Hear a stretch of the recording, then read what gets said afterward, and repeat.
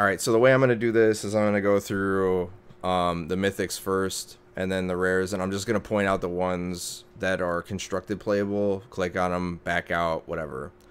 I'll start with the, because I don't really care about how playable they are in limited, it's just, I play only constructed in historic and standard, so that's what I generally care about, so,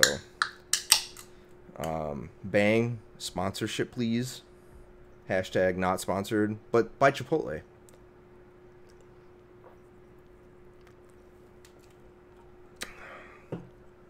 Alright. Excuse me. Intrepid Adversary. This is a whole cycle. And I'll just say all of them are playable, but I think the white one is the best one. Intrepid Adversary. 1 white, 1 colorless. Human Scout. Lifelink. When Intrepid Adversary enters the battlefield, you may pay one and a white any number of times. When you pay this cost, 1 or more times, put that many Valor counters on Intrepid Adversary. Creatures you control get +1/+1 for each Valor counter on Intrepid Adversary. 3/1. If I didn't say it was Human Scout.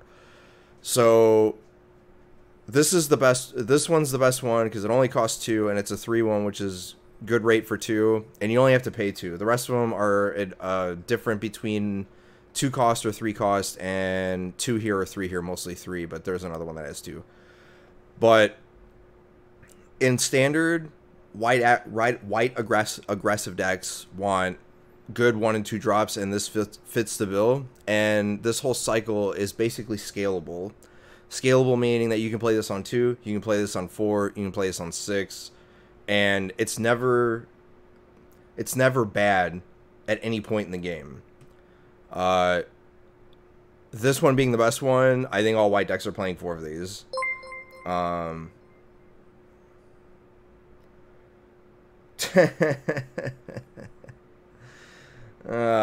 my goodness, this fucking bot, bro. And it's already gone.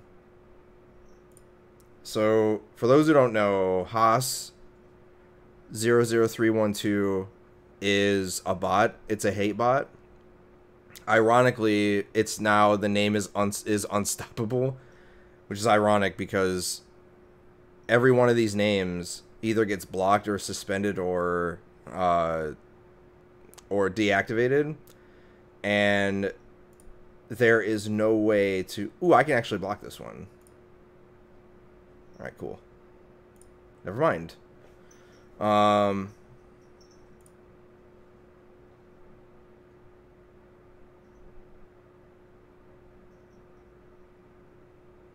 thought there was a report thingy, but that's fine. Alright. So, the white one, best one, you're probably playing 4 of them. In Historic, you can rebuy this for... you can rebuy this with Luris, and you can rebuy it, and because this is not a part of the casting cost or additional costs or added to the mana value, you can pay this as many times as you want when you cast it off Luris in Historic. And it being able to be cast in multi-kickered, essentially, will be really good in the Luris decks, whichever one plays it in the white aggressive decks. But basically, in the Luris decks, you're playing a bunch of 1s and 2s anyway, and it's a human. So that'll be relevant. Also relevant, if you have this with... No, that doesn't count. Never mind. I was going to say Hardened Scales, but that doesn't count. You have to proliferate. Spectral Adversary. 1 blue, 1 colorless. Spirit Flash Flying. Whenever Spectral Adversary enters the battlefield, you may pay 1 and a blue any number of times. When you pay this cost 1 or more times, put that many +1/+1 counters on Spectral Adversary, then up to that many other target artifacts, creatures, and or enchantments phase out. 2/1. So in Historic, this will be good in the Spirits decks to get that final...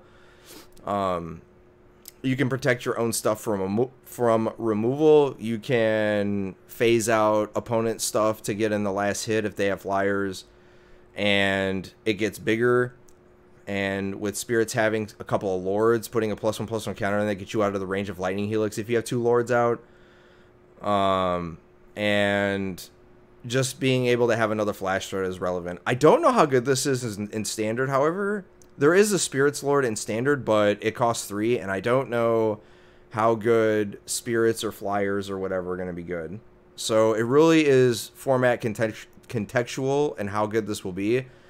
But I imagine that blue decks that are playing a flash strategy or instances, mostly instance and flash threats, will probably play at least a couple. Historic, I imagine the same thing, because this isn't like a world beater, but there's no way that you're not playing at least a couple of these. In a pinch, at 6 mana, you can save your own stuff while this does die, because you have to target other stuff. You can't target itself. But being able to target 1 or 2 creatures or 1 or 2 permanents that might die or whatever, or might get removed, then you'll be able to phase them out and they come back during your turn, because you're doing it at the end of somebody else's turn. So phasing out and phasing back in is on your next turn, I think is how it reads. So not the best, but not the worst. Tainted Adversary. 1 black, 1 colorless, zombie, 2/3, death touch. When Tainted Adversary enters the battlefield, you may pay 2 colorless and a black any number of times. When you do, you may pay this cost 1 or more times. Put that many +1/+1 counters on Tainted Adversary, then create twice that many 2/2 black zombie creature tokens with Decayed. Decayed is a new mechanic in this set. And Decayed basically means that whenever they attack, sacrifice them at the end of combat. And they can't block. So, this being a 2/3 for 2, or 2/3 for 2 with Death Touch is sort of above rate. And that gives it the 2 or the 3 cost instead of the 2. But this basically is a 5, or scaled at 5, and basically gives you... for those that remember playing zombies back in 2019, where this is basically Liliana's Mastery, where you cast the Liliana's Mastery. It's a 5 mana enchantment that gives all zombies +1/+1 and gives you 2/2 black zombie creature tokens. They didn't have Decayed though, so this will, and you get a +1/+1 counter on this, and then you get 2 zombie tokens that are basically 3/3s. So you're basically getting 9 power for 5 mana on a creature. And I hear that people are saying this is the worst one, and I'm on the fence, as this is close to one of the better ones. Because on 5 you're getting 9 power, and that could be the difference between winning and losing a game. Granted, those zombie creature tokens can't block, but you're attacking with these tokens anyway. So and their power at the time is big enough because most creatures are at the 3 toughness. And when you pay the cost, this toughness becomes a 4. So I can't imagine that this is not one of the better ones. In Historic, you're probably playing at least a couple of these. This basically allows you to not have to play Liliana's Mastery, and therefore you get a cheaper rate on a creature instead of playing a 5-cost enchantment that's a little clunky. In Standard, zombies are going to be played, and this is going to be in it. I'm playing 4 because this is basically another Lord. Or I'm sorry, this isn't a Lord. You just get 2 creature tokens. So it's Liliana's Mastery, but you don't get the Lord aspect. So I was sort of wrong on there, but still getting 7 power on 5 is still more than enough. It's unfortunate that you don't get the Lord aspect, but it's fine. This is very good. Bloodthirsty Adversary. 1 red, 1 colorless, vampire, haste. 2/2. When Bloodthirsty Adversary enters the battlefield, you may pay 3 any number of times, or 2 colorless and a red. When you pay this cost 1 or more times, put that many +1/+1 counters on adversary, then exile up to that many target instant and or sorcery cards with mana value 3 or less from your graveyard and copy them. You may cast any number of the copies without paying their mana cost. So essentially, this is Goblin Dark Dwellers that is a modal spell. You get a 2/2 for 2 with haste, which isn't bad. It's not the best, but it's not bad.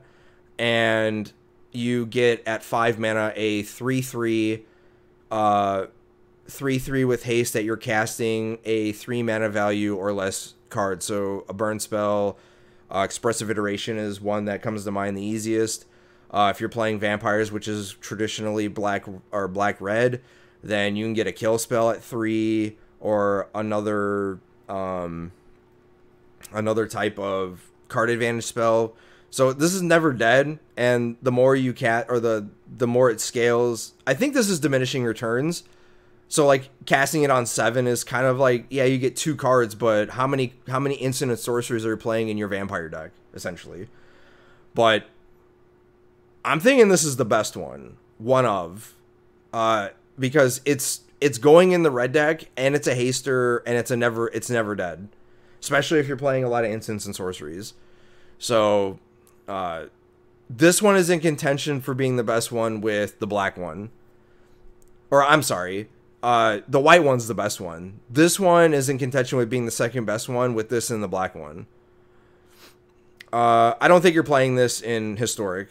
There is potential, but you already have literal Goblin Dark Dwellers in, and you're not playing multiple colors with this unless you are playing something specific. So like if you're playing vampires, your traditional vampire deck is black-white, not black-red. So, and mostly black. You're splashing a white. So splashing 2 different colors is, you would just play something else. Primal Adversary. 2 colorless, 1 green, wolf, trample, 4/3. When adversary enters the battlefield, you may pay 1 and a green any number of times. When you pay the cost, put that many +1/+1 counters on adversary. Then up to that many target lands you control become 3/3 wolf creature tokens with haste. They are still lands. Not until end of turn.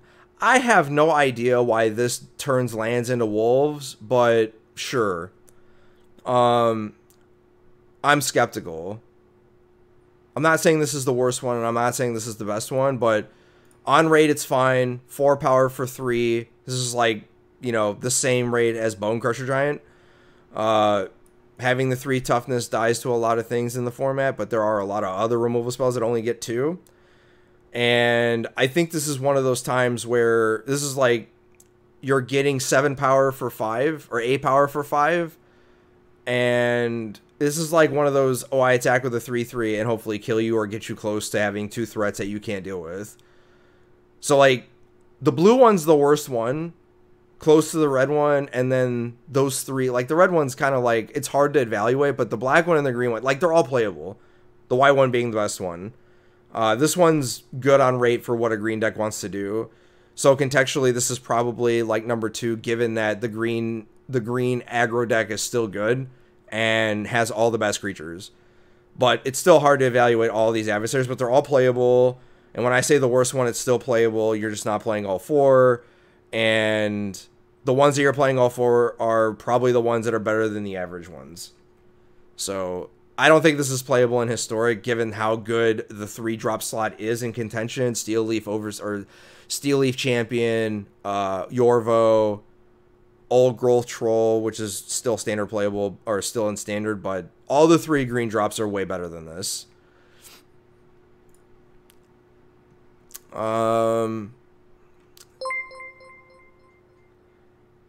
Kurtos25, appreciate the follow. Thank you for turning Kate open jury stay. Sigardian Savior, 3 colorless, 2 white angel, flying, 3/3. When Sigardian Savior enters the battlefield, if you cast it, return up to 2 target creatures with mana value 2 or less from your graveyard to the battlefield.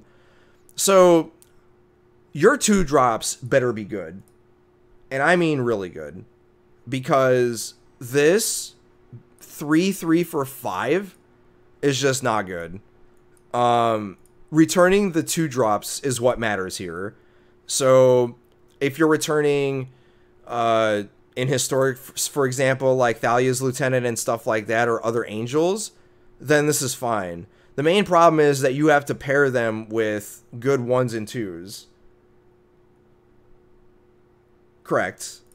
Like, but as I said, you have to ensure that those 2-drops matter. But for standard context, I'm saying this is good, but those 2-drops have to matter. There is a black-white. Is there any good black-white cards that are 2 or less that care about angels? I'm pretty sure there is. Not sure, though. If those cards are in, then yeah, this card will matter. But if not, I got nothing.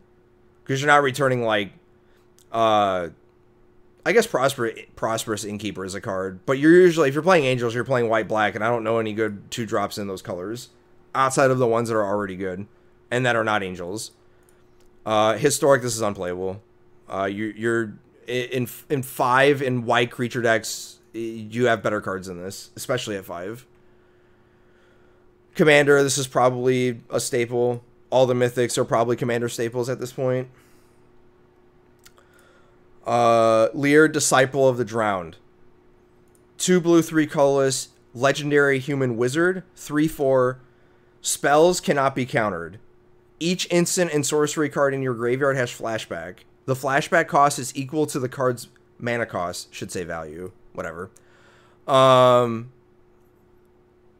the reason this clause exists is because it would be pretty busted if this would only affected your opponents or your spells. Meaning that you can recast or draw anew all of your counter spells. So this safety valve is why that's there. So basically, all spells cannot be countered, and you're not playing counter spells for flashback costs out of your graveyard. And 3/4 for 4 or 3/4 for 5 will determine what removal is in the format and what's prevalent. But I'm more interested in this in Historic than I am in Standard because there's not very many.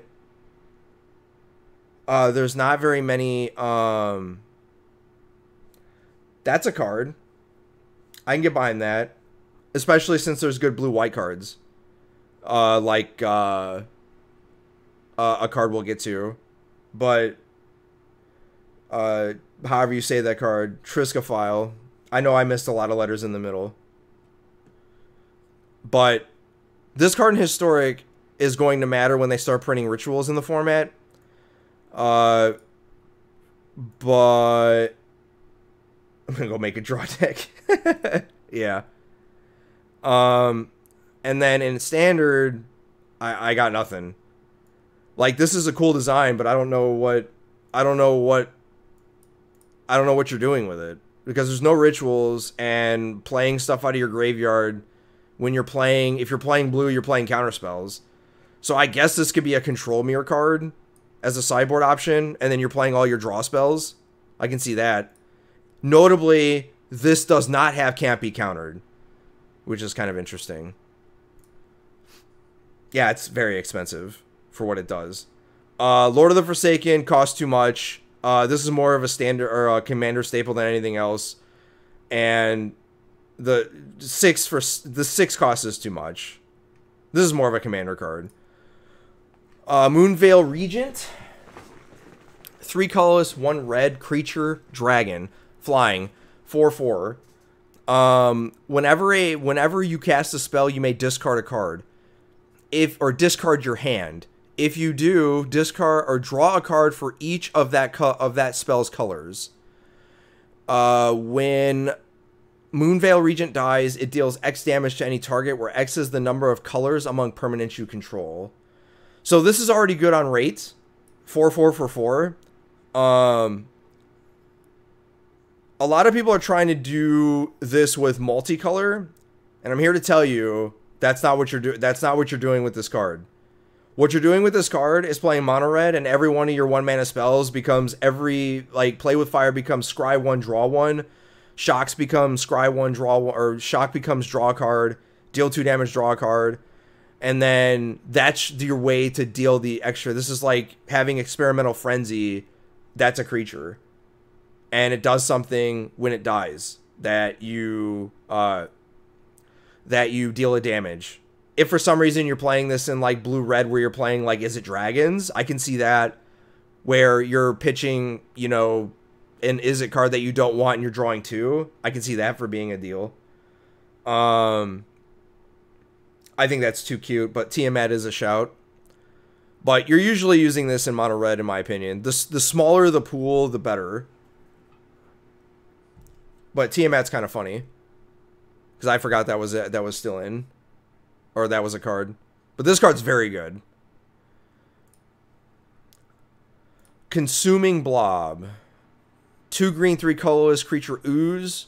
Star +1. Consuming Blob's power is equal to the number of card types among cards in your graveyard. And its toughness is equal to that number +1. At the beginning of your end step, create a green ooze creature token. I try to say green and ooze together.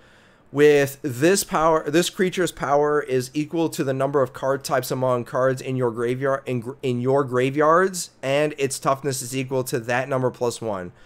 So this is basically fixed Tarmogoyf that costs $1 million. Notably, this gives you a 2-for-1, and even if you have, you know, land creature sorcery in your graveyard, that's 6 power for 5. That's good enough. And if you have more than that, then that's even better. I'd use all the creature lands. For what?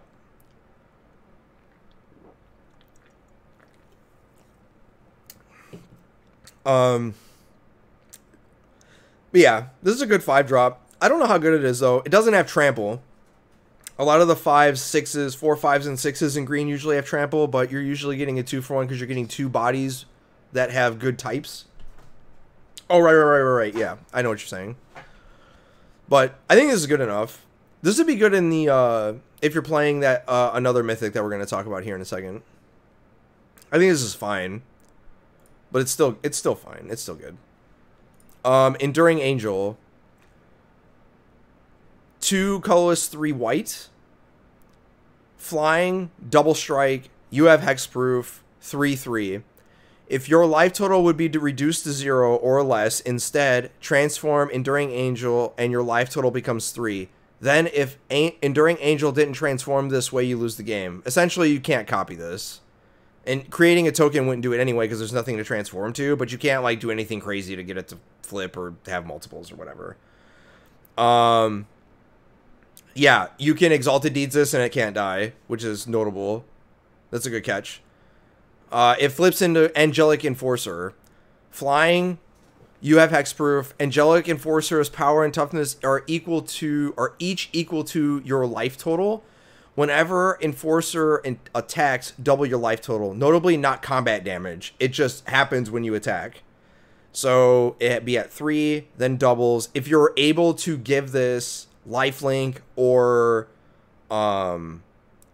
if you're able to give a double strike, or not double strike, but lifelink, or increase its power or whatever, or gain more life, this might matter. Again, this is better than the other Angel, but still, being a 3/3 for 5 is just so feel bad. Because there's a lot of things that deal 3 damage. So, getting there is, like obviously if you have this out, you taking damage, you're never blocking ever. But this is very, very fragile, especially at 5. So, you better be ready to try to protect this. I imagine that you're playing, like, you know, blue-white, even if it's Angels. Yeah. It's better to do nothing with this than do nothing with, say, Sigarda's Savior or whatever.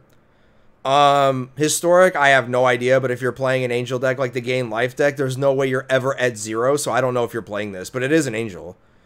I don't know what you would do with this in Historic, to be honest. But in Standard, I can see this thing play, just because of what it does. And if you're able to protect it, even better. Poppet Stitcher. Alright, I preface this by saying I'm going to be a little biased on this card because I think this is one of my favorite cards in the set. Of course. I imagine that mono white, that with Exalted Book or whatever, now you have two things to get with the book. Poppet Stitcher. Excuse me. This is one of my favorite cards in the set. 2 colorless, 1 blue. Creature, human, wizard, 2/3. When you cast an instant or sorcery spell, create a 2/2 black creature token with Decayed. There's reminder text it can't block. When it attacks, sacrifice it into combat. At the beginning of your upkeep, if you control 3 or more creature tokens, you may transform Poppet Stitcher. And then Poppet Stitcher becomes Poppet Factory. The art on this is just amazing. Creature tokens you control lose all abilities and have base power and toughness of 3. At the beginning of your upkeep, you may transform Poppet Factory. Essentially, you can transform this whenever you want, especially if it's an artifact. Just, oh, I don't have to worry about it. It notably does not have day and night bound, meaning that it is not on the day-night cycle. You can do it whenever you want. And this pairs well with what I'm trying to do with it is pair it with Sedgemoor Witch. And when you're casting, you get double the tokens. And if you're copying, you get triple the tokens. And another card that I really want to pair this with, which I think is really good, is Elrond's Epiphany. Because when you cast Elrond's Epiphany, whether it was for 7 or for off of Foretell for 6, when you take your next turn, you flip this because you have 3 creature tokens the moment you cast it, and you're taking your extra turn. And then you have 9 power on the board attacking the next turn you take, right? And even more if you have, you know, Sedgemoor Witch and other stuff on the battlefield. But the creature's already good on rate for 3 for a blue creature, and then it turns into an artifact, so it's not a creature when it flips. So if they drew a removal spell and now it's an artifact, they can't, like, you know, Infernal Grasp or do anything crazy like that. They have to have, like, an artifact removal spell or whatever. So I don't think this is fast enough in Historic, but in Standard, this is going to see play, given that your decayed creature tokens are now 3/3s and they don't have Decayed anymore, and this works with all creature tokens. So yeah, the crazy thing about this set, the reason why I think it's so awesome, is because not only are the cards, most of them, not like, they're not balanced, like overbalanced, they have safety valves that are not, like, they're not over the top, right? Eldraine is what happens when you don't have any safety valves, and we're going to see what power level this set has with safety valves like Sigarda's Savior, where you have to cast it. You can't just flicker it back and forth and get value off of it. And there's a bunch of others that are like that. So we get to see what power level this set brings with, you know, cards like Stitcher. A lot of the mythics in this set are playable.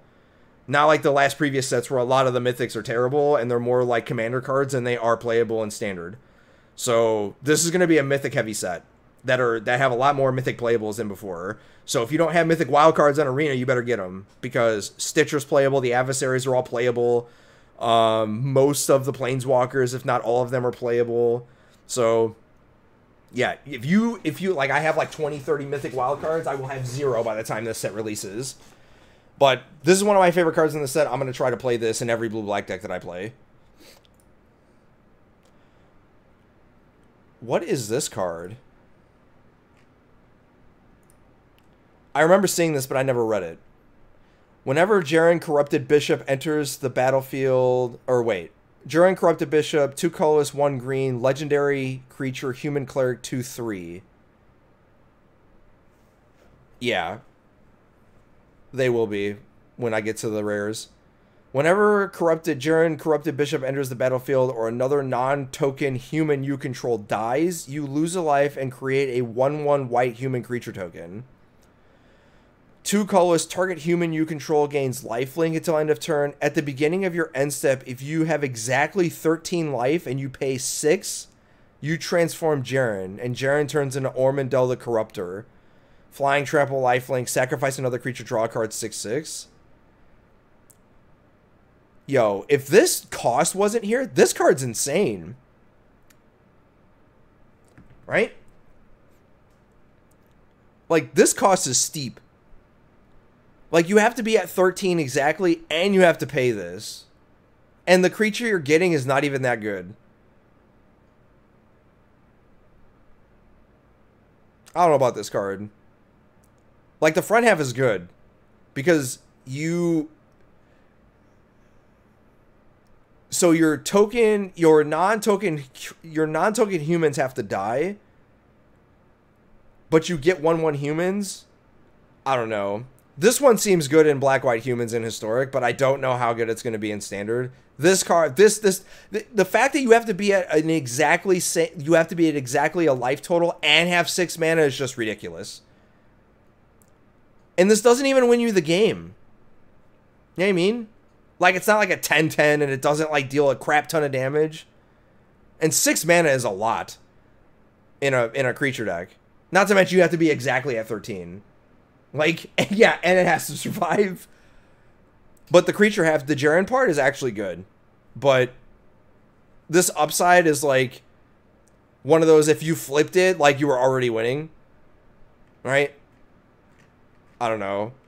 I just like the front half.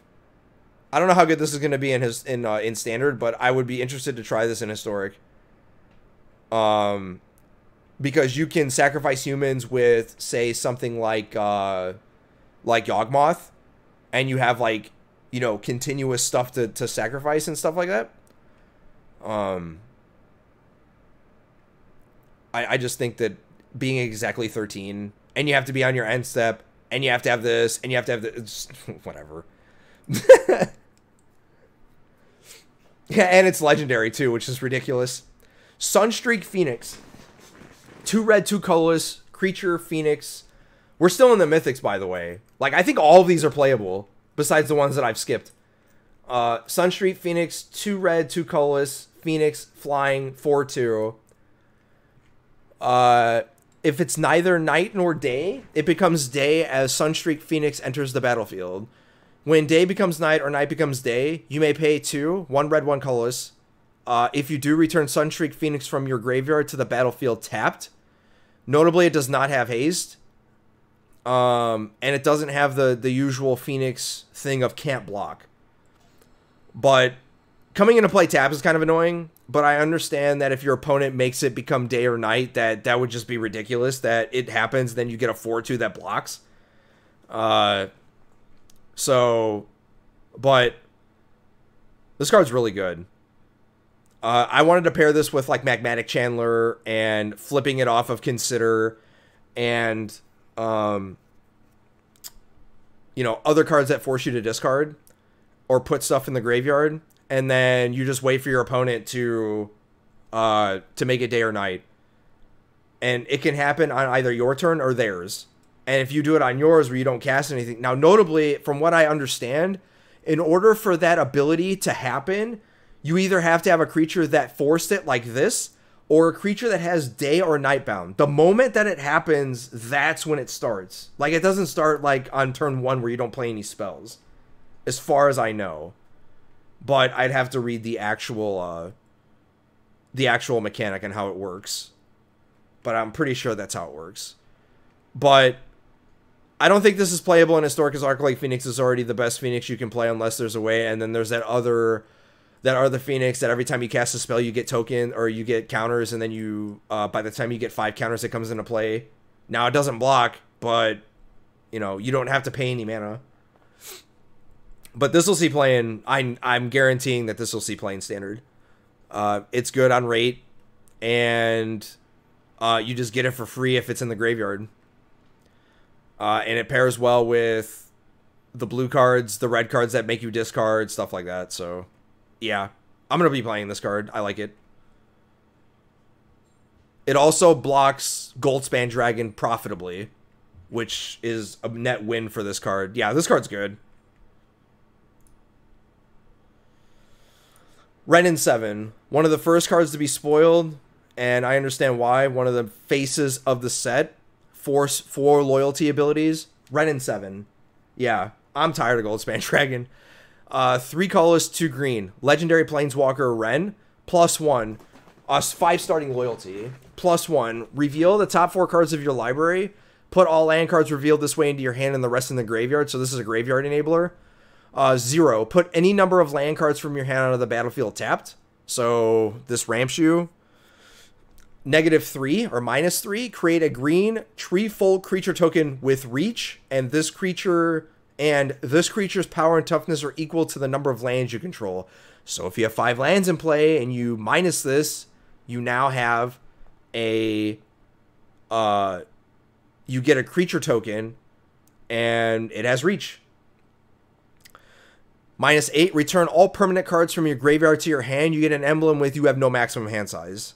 This ultimate is what I noticed with this set, and actually the last couple of sets, is planeswalkers with ultimates that have like a giant minus are not I wins. Like, this is not an I win. Teferi, the new Teferi, is not an I win. A lot of the walkers from the previous set were not like I wins. So like, we're getting away from these automatic, oh, if I get to this thing, then I get, like, you know, a Chandra Torch of Defiance emblem where every time I cast a spell deal 5 damage. Like, we're not doing that. So we're getting this type of stuff. This card's insane. So this card does everything you want. It draws you cards. It protects yourself. It accelerates you. And gives you insane value at the end. And this also gives you decisions to make. This also goes to 6 the moment it hits play, because you're usually, you know, drawing a bunch of cards, which are usually lands. And when you minus, if you have to protect yourself, like on the draw, you play this, minus it, and now you have a creature that's a 5/5 that blocks Goldspan Dragon profitably. So you don't have to worry about getting blown out. Now, you might lose it if they have 2, but the point being is that you get to block it all day long unless they have a removal spell for it. And being able to rebuy your lands, and there's a creature that allows you to play lands from the graveyard, so you don't care if they put it in the yard. And there's a lot of things that you can do with this, and most green decks that are mid-range, not aggro, are going to be playing this. And this card also demands that you play a little bit more lands in your deck. Like, there's a ramp deck that I made that has 28 lands in it. So, this seems very good. Like, probably on power level with Arlen. Maybe a little bit more. Because this does everything you want. For that mid-range ramp deck. This is not on the power level of Nissa, but this is pretty damn close. Every green deck that's a mid-range deck that's playing a lot of lands is going to play 4 of these. It's non-negotiable. This card's really good. We are out of the mythics. So essentially, these are good. This one's not that great. This is a sideboard card. This card's trash. This card's okay. Awesome. Fine. Good. Front half fine. Good. Insane. And we didn't get to the other one. This is for the monocolor cards. Alright. Trisk is my go-to. This is all the way down there. Alright. Fateful Absence. 1 colorless, 1 white, instant. Destroy target creature or planeswalker. Its controller investigates, which you get a clue token and it draws a card. This card's insane. Declaration in Stone was playable, and it was a sorcery, making it an instant and tagging basically 2 permanents that matter, and you get a clue token. And it's conditional, but really it's unconditional. I would much rather you draw a card, a random card, than having Wrenn and 7. And this card's good. All white aggro decks are probably playing 4 of these because it hits everything. And if you're not playing 4 of these, you're playing 4 of them and you're 75. Yeah, and it's cheap. This card's really good. Yeah, it does everything. So, yeah. Probably one of the best rares in the set, to be honest, because it kills everything. Malevolent Hermit. In Historic, I'm not sure how good this is, because you have a lot better options, but this is still very good. Like, as a 1-of in a control shell, or a couple in the aggro shells that are playing Deck and Stone, like, you can split Deck and Stone in this, because it's the fact that this is an instant. Like, if you don't know the difference, play Deck and Stone and play this alongside it and tell me which one's better, and I'm 90% of the time this is going to be better than Deck and Stone will be. So yeah, this is also a stroke playable, but you're not playing 4 probably. You're probably playing like 2.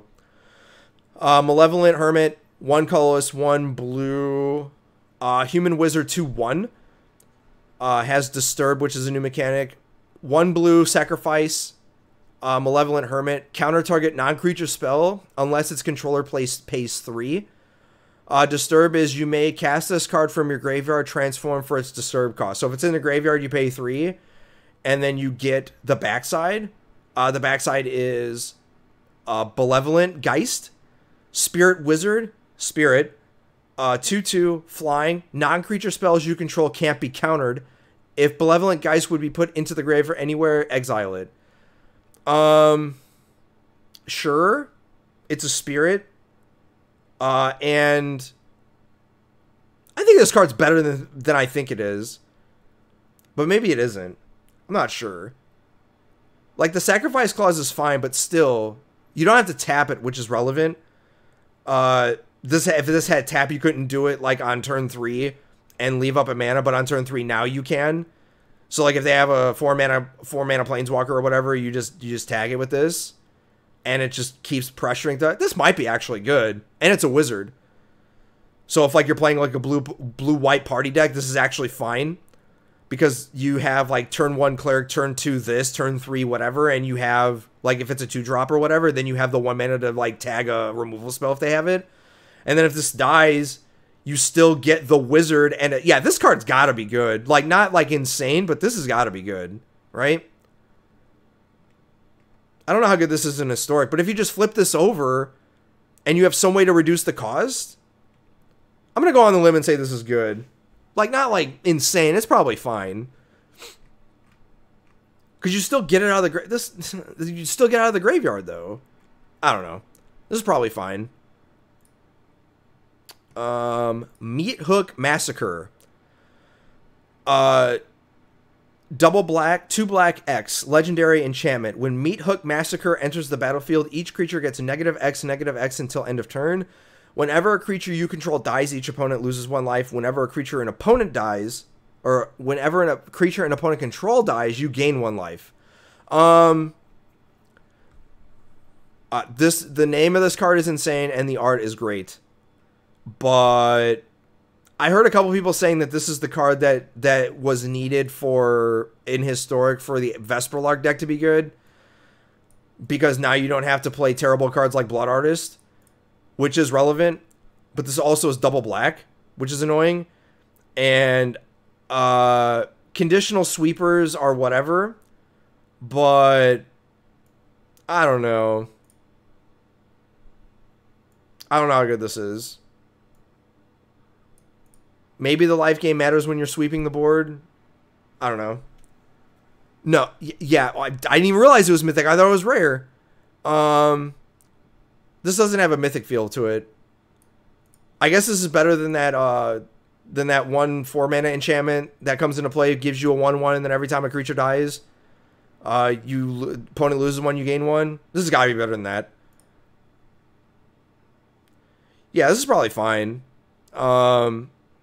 I'm probably not doing this card justice, but I would imagine that this is more playable in Historic than Standard, but because there's a lot of X1s and X2s in Standard that have, like, evasion or indestructible or, you know, where this matters.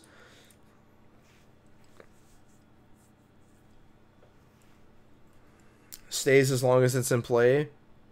No, the X is until end of turn. God, that would be insane. If all creatures got that, if you paid 3 and it was always like that, that'd be insane. But yeah, this is fine. Probably more playable in Historic than Standard, but whatever. Maybe not, because there's a lot of removal that is at 2, and there's a lot of creatures that are at, like, 2 toughness. So it's probably playable in both.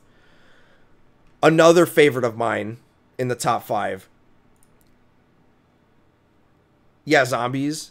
That makes a lot of sense, too. Smoldering Egg. 1 colorless, 1 red. Creature, dragon, egg. This is a dragon? I didn't even read that. I thought it was just egg. This is a dragon, chat. Alright. This is even better. 1 colorless, 1 red, creature dragon egg, 0/4, defender. When you cast an instant or sorcery spell, put a number of ember counters on Smoldering Egg equal to the amount of mana spent to cast the spell.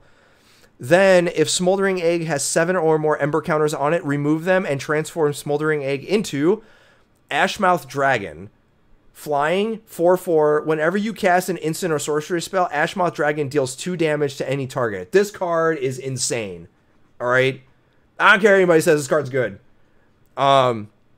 You curve into this with a 3 mana like Prismari command, and then on 4 you cast Memory yeah, any burn deck.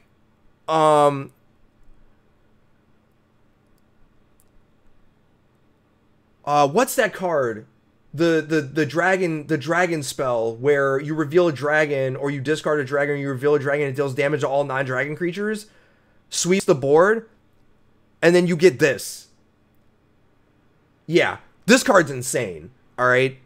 I built a big mana deck and I forgot about the dragon card. Yeah. This card's so good. So, if anybody ever thought about Thing in the Ice, it's essentially, you know, that, but the creature is not as good, but every time you cast a shock, it's 4 damage to whatever target. So now, not only do you have Goldspan Dragon, you have this, and then you have the blue dragon, but I want to do mono red because you can do this card because it's a dragon, and then you do Goldspan Dragon, and there's got to be another dragon card that's in red. And then you have 12 dragon spells that has a sweeper and has Dragon's Flame, which does 3 damage, and you have to reveal dragon. So, not that one. I thought there was a 3 or a 4 cost, but I might be wrong. You might have to play blue. I mean, you get all the good cards, right? You get all the cards, and your mana's not terrible. So, yeah, this card's insane. I think it's one of the better cards in the set. And it's one of my favorite cards. This card, Poppet Stitcher, and there's a couple others that I think are just really cool. But this card, I can't say much about it. Oh, no. The one where you cast a spell and you discard your hand and draw a card. The one that we talked about, the Moonveil Regent. So there's your 12 dragons, right? This, Regent, Goldspan Dragon, and then just a bunch of 3 and 4 mana, or Play with Fire, Frostbite, the 4 mana Sweeper, Dragon's Flame, and whatever spell you want. Tundra Fumarole, which allows you to play another 3 mana spell. Or not Tundra Fumarole, but Magic Missile. And you can splash white for other spells. So this card I like a lot. A lot of my decks are gonna have this in it. Yeah, you can play that card and splash white, and then you get the Small Helix card, and then you get this card's good, chat. All right. In historic, it's probably not good enough. Because the removal is much better. However, this says 0/4, not 0/3.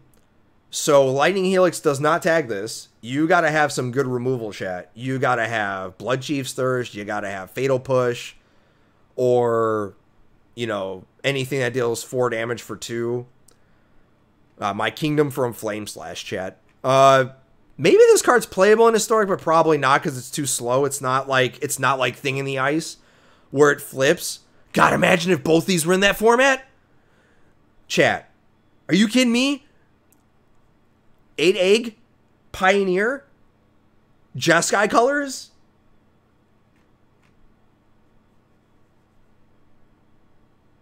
Yeah, Thundering Rebuke.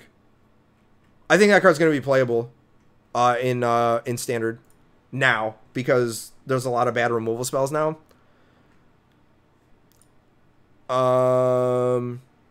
Tolivar Huntmaster. Tolivar's Huntmaster. 4 colorless, 2 green. When Huntmaster enters the battlefield, create 2 green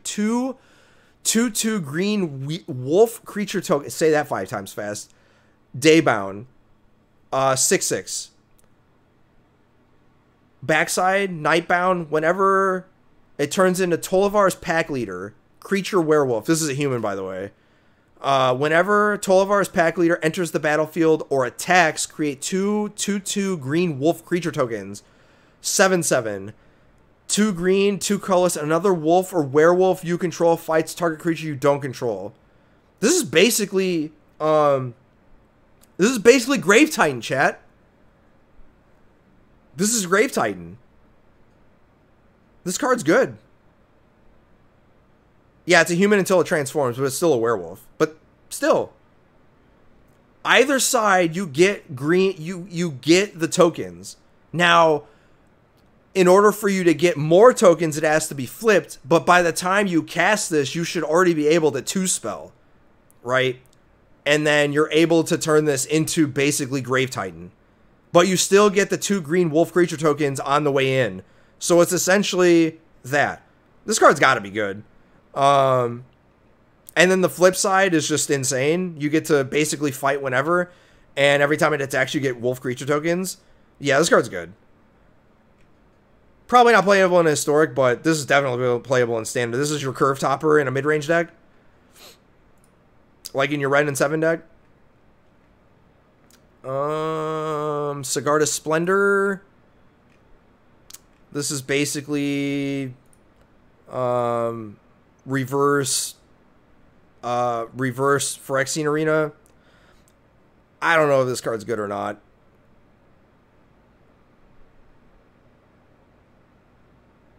I'll read it, whatever.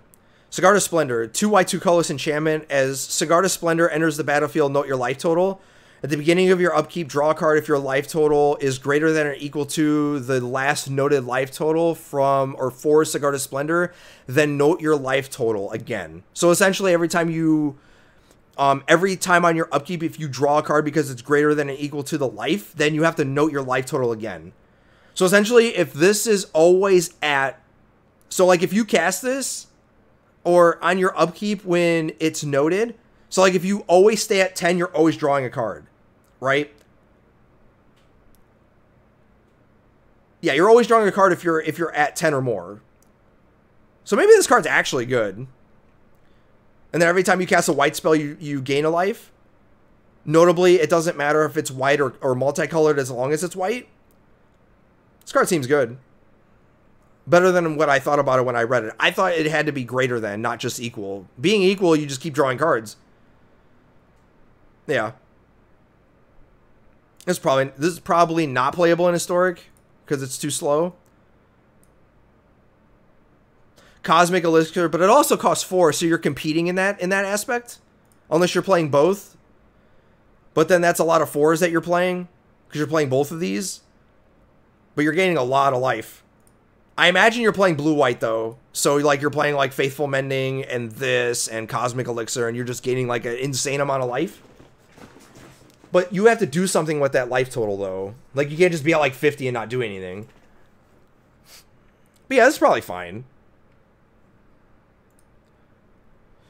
Excuse me. All right, chat. This is my favorite card. My Kingdom for a 4-cost draw spell that isn't terrible. Memory Deluge. 2 colorless, 2 blue, instant. Look at the top X cards of your library where X is the amount of mana spent to cast this spell. Put 2 of them in your hand, the rest in the bottom of your library in a random order. Flashback is back. You may cast this card from your graveyard for those who don't know what flashback is. So if it's in your graveyard and this has a flashback cost of 7, you cast it and then you exile it. If you cast it for the flashback cost, that's what it costs to cast this spell. So essentially on the way in, when you cast it from your hand, I've been at 3,000. I mean, technically, I've been at infinite life myself, so I know what that's like. So when you get to infinite life, like, the game doesn't end. But I have been at a life total over 100 and have lost a game. So, and I've beaten people that have been at 100 life total and lost the game. So, so this is Drawn from Dreams on the way in, which, if you don't know, that's from a card from M19. That was a sorcery that did this, but you looked at the top 7 cards, but you picked 2, but didn't have flashback. But this turns into Dig Through Time on the way out. So on the way in, This is basically look at 4, draw 2. This is way better than all of those cards that have ever been that said scry 2, draw 2. This is look at 4 and pick the 2 of the best ones and put them in your hand and draw. You don't draw them, you put them in your hand. So like if you have this and somebody has Narset, it doesn't matter. You put those 2 in your hand, you don't draw them. When you pay 7, you look at the top 7 cards and put 2, so it's virtually dig through time. Dig through time is an old spell that's been banned in Modern and Pioneer, blah blah blah. Not banned in Standard. But this is one of the best draw spells at 4 mana that has ever been printed. Probably not better than Vector Fiction, but this is pretty damn close because you get 2 of these. All right? And that's insane. If you're ever able to do this twice, notably if you reduce this cost, so like if you have something that says instants and sorceries cost 1 less, if you pay 3, you only see the top 3 cards. All right? Same with this. If you reduce this by 1 or 2 or whatever, you only look at those X cards. All right? But if you cast this twice, once for the flashback cost, you should be winning. But yeah, this is one of my favorite top 5 in the set. Most of my favorite cards are blue or red. And this one is insane. All right. All my blue-black decks are playing 4 of these. My Izzet decks are playing 2. Probably should be at 4 because this is the best draw spell since Factor Fiction. That's at 4. In Standard, probably since Glimmer of Genius. All the rest of them, like Chemist's Insight and all the other 4, they're so bad. Inspiration type spells. This one's the best one so far since Glimmer and Factor Fiction. This will be playable in Historic too. Like, yeah, still playable. Probably not a 4 of, but you're playing some amount of these. Anytime that you're playing a 4 mana draw 2 or whatever, you're playing this in spite of it. So, yeah, I can't wait to play with this card. Gisa Glorious Resurrector. 2 black, 2 colorless, legendary human wizard, 4/4. If a creature an opponent control would die, exile it instead. At the beginning of your upkeep, put all creature cards exiled with Gisa Glorious Resurrector onto the battlefield you control. They gain Decayed. So they basically can't block and you have to sacrifice them at the end of combat. This is not playable in Historic. And if it is, it's a 1 of. This is notably not Dauthi Voidwalker or Kalidas. And we already have a spell or 2 creatures that basically do this already that are not legendary. Or, excuse me, yes, one of them is legendary and one of them isn't. There's one that's a snow creature and another one that is Tergrid. And if those aren't playable, I don't know what makes this playable. So, I'm not sure about this. But 4/4 for 4 is rate. Especially for a black creature. So, maybe Tergrid costing 1 less matters. Notably a human. Notably a wizard. So, I don't know about this one. I'm gonna say this card's not bad. But I'm skeptical of how good this is. And I'm pretty sure this is not playable in Historic. I play a lot of Historic. Burn down the house. 2 red, 3 colorless sorcery. Choose 1. Burn down the house deals 5 damage to each creature and each planeswalker. Or create 3 1/1 red devil creature tokens with when this creature dies, it deals 1 damage to any target. They gain haste until end of turn.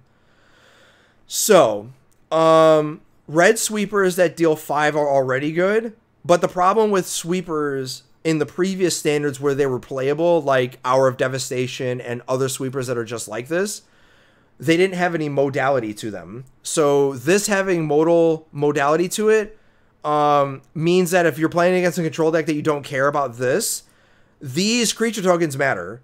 So you're not shy about playing 4 of these in a deck that you're trying to maximize the both sides of this. So essentially you're making a deck building restriction or concession when you're building this.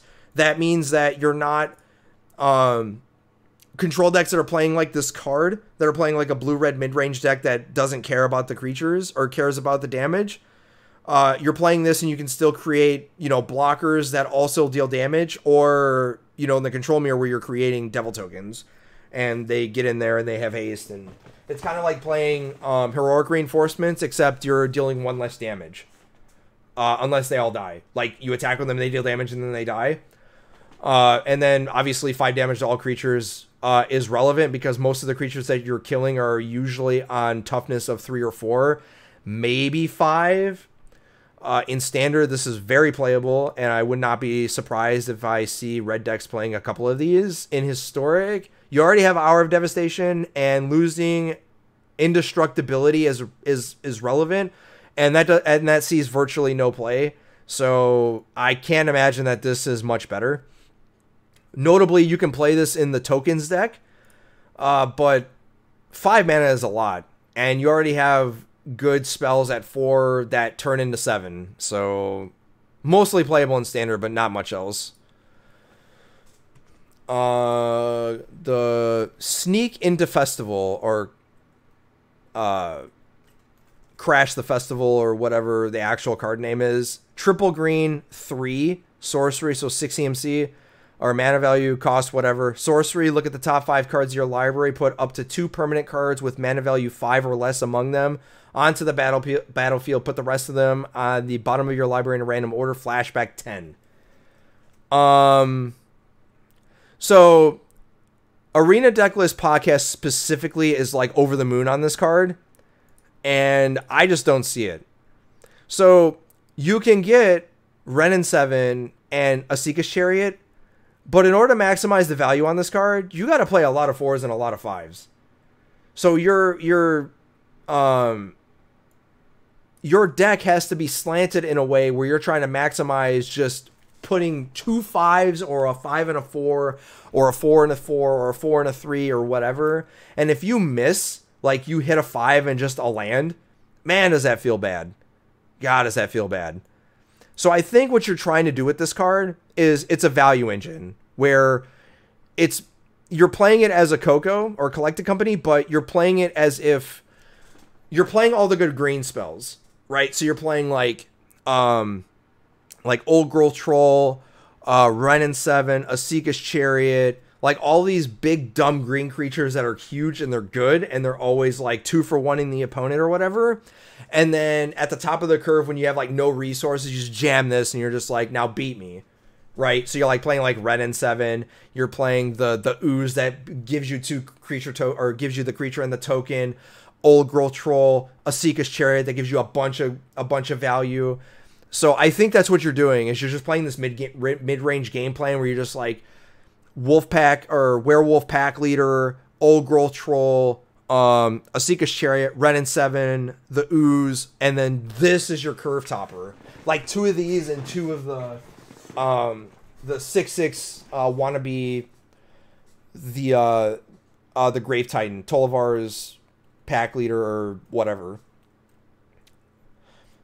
The flashback cost is kind of irrelevant. Like, if you cast this a second time, like, yeah, you get it, but it costs 10, bro. Like, are you kidding me? So, Standard, yeah. The green decks will probably play this, especially the non-linear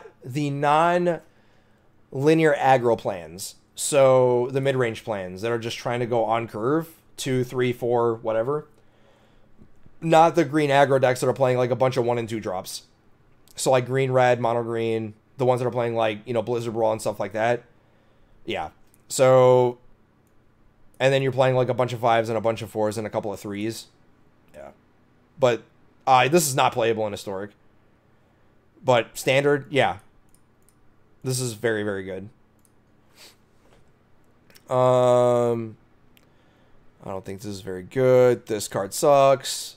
Bloodline Culling. 2 black, 1 colorless, instant, choose 1. Target creature gets -5/-5 until end of turn, or creature tokens get -2/-2. Modal spells are awesome, especially ones that are virtually murder effects, but this one is giving -5, and that basically kills everything. This kills Goldspan Dragon, this kills Decayed Zombie tokens. Yeah, this spell's good. Yeah, very good. Probably not playable in Historic. It's probably niche, like a sideboard card, like if tokens were a deck.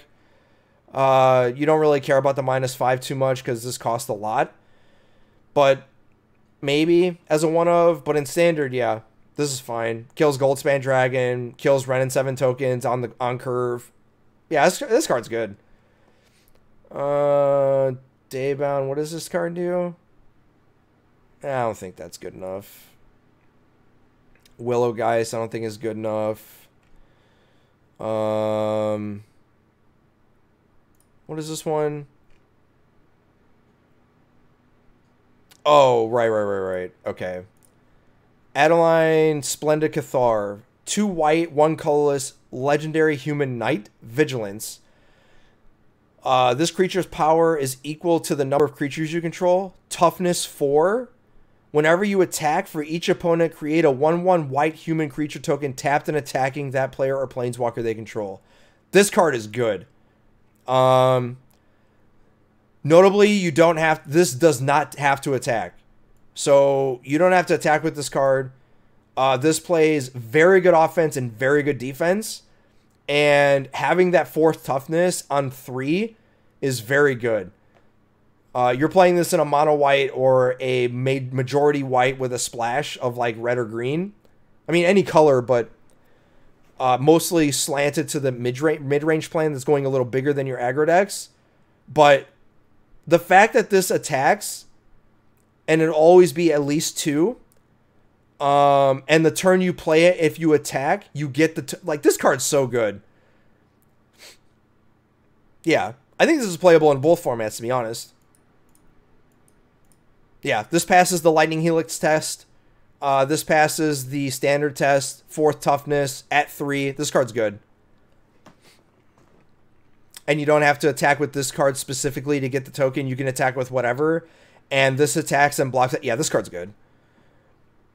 And it's a human, so maybe it's playable in older formats, but I don't see it. Maybe in Pioneer, because Pioneer is a generally lower power format than other formats that are like modern. But yeah, in Standard, this card's good. Yeah.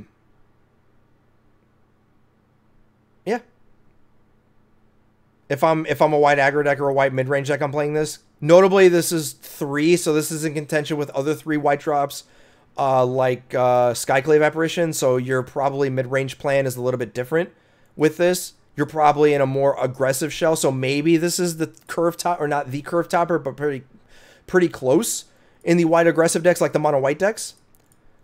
But you're already playing like a lot of lands, so you're probably splitting with this. But this card's so good. I don't think this card's good.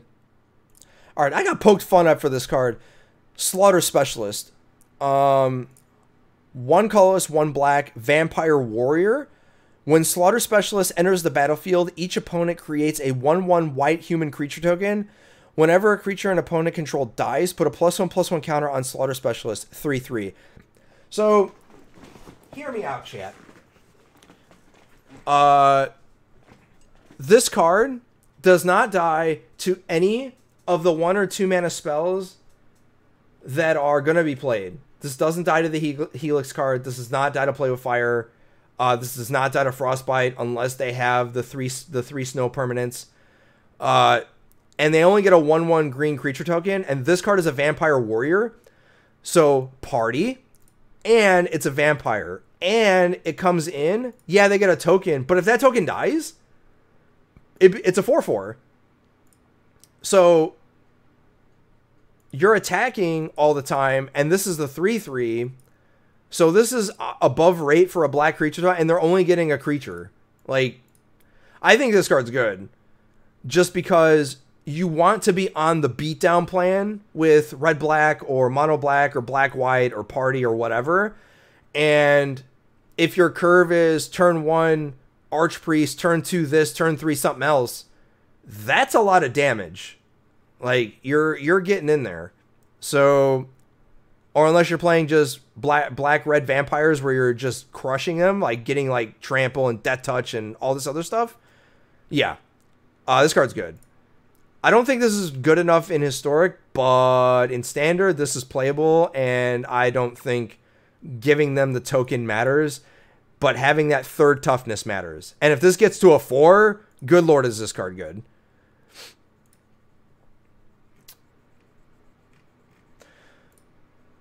Falcon Wrath, Pit Fighter, 1 red Vampire Warrior, again, party, and a Vampire. 1 red, 1 colorless, discard a card, sacrifice a Vampire, draw 2 cards, activate only if your opponent lost life this turn, 2/1. Red decks will play this, Vampire decks will play this just because it's a 1-drop. It doesn't matter if it's good or not. Notably, you can do this if you attack and you deal damage and then the opponent tries to kill one of your vampires. Notably, you can sacrifice this. It doesn't say another vampire, it just says a vampire, so you can sacrifice this creature and draw 2 cards. And if you have like random vampire tokens laying around, you can do that. Yeah, this card's fine. 2/1 for 1 red. Yeah.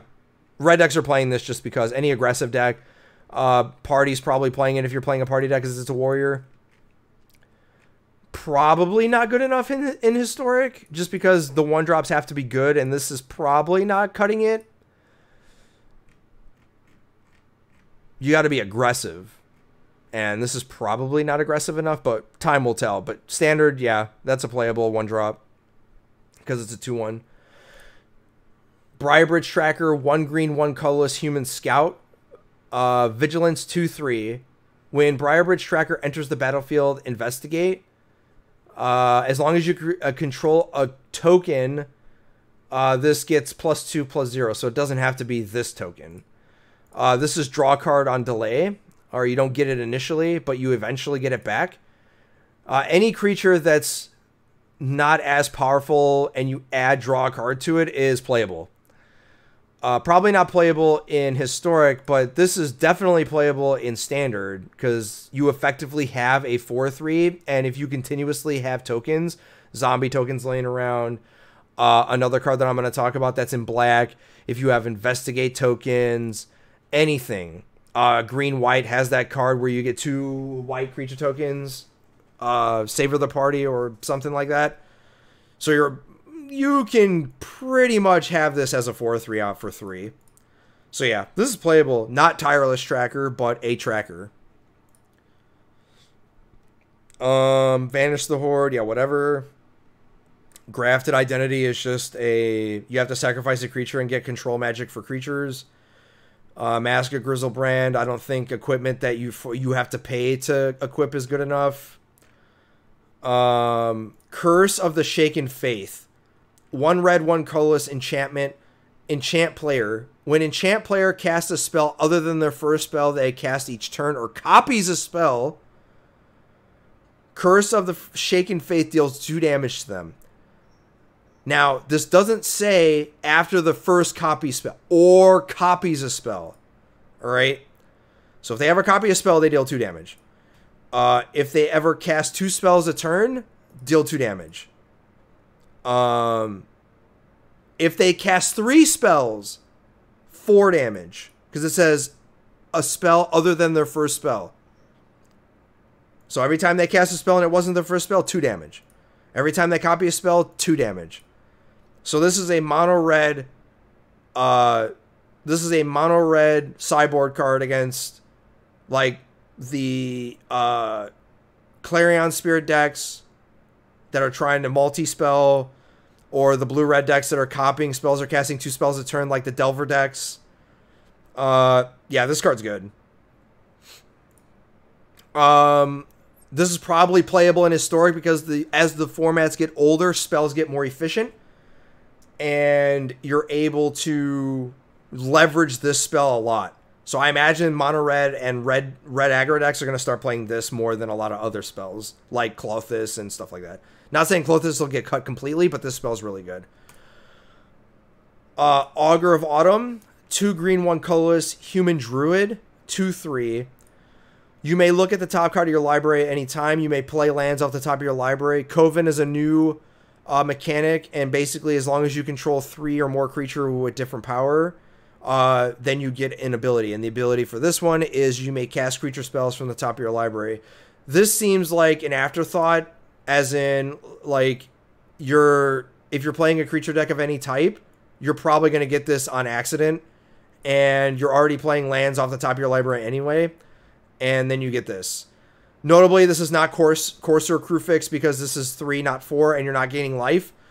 But this pairs very well with Druid class, and if you're playing creatures already, you get to do both of these. I think this is probably better than average, but it's probably fine. I got a couple of decks that has this in it. We're almost through a lot of the playables. Curse of the Silence is whatever. Geist. It's a Lord.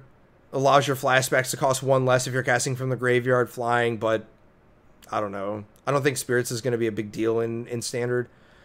Graveyard Trespasser, whatever. Geist, Flame Reservoir, whatever. Unnatural Growth, whatever. Brutal Cathar. 1 color or 2 colors, 1 white. Human Soldier Werewolf. Whenever this creature enters the battlefield or transforms into Brutal Cathar, exile target creature an opponent controls until this creature leaves the battlefield. Daybound, 2/2. And then it transforms into Moonrage Brute, Werewolf, first strike, 3/3, ward, pay 3 life.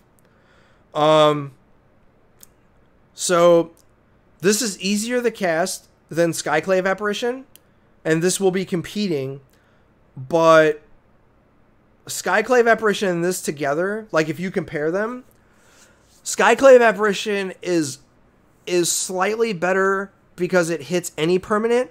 However, if you exile anything with Brutal Cathar, they get that exact card back. With Skyclave Apparition, you get a token that gives you, it could be, so like you can exile Brutal Cathar or exile a creature with Brutal Cathar like a 3 cost, 3 cost 2/2, right? With Skyclave Apparition, if they kill it, their 2/2 that was a 3 cost that may or may not have had abilities now comes back as a 3/3. When you have Brutal Cathar, it might come back as the same creature or whatever. So like there's decisions you have to make. But the cool thing about this is it's easier to cast, and it was already good already to get 1 creature, but if this ever flips back and tags another creature, that's insane. And you don't care if it turns into a 3/3. You would prefer it to be Wolfpack or Moonrage Brute. So yeah, this card's very good. Contention at Skyclave Apparition, but easier to cast, and you're not upset if you hit a 5 cost creature, and if they kill it, like, so be it. But with Skyclave Apparition, you would never be able to hit the 5 drop, right? Notably, this is the not hit any permanent, it's just creatures. Probably not playable in Historic. Skyclave Apparition is too good. Sludge Monster, whatever. Curse of the Leeches, whatever. Light Up the Night. People are talking about this card. No, this isn't the card I was thinking of.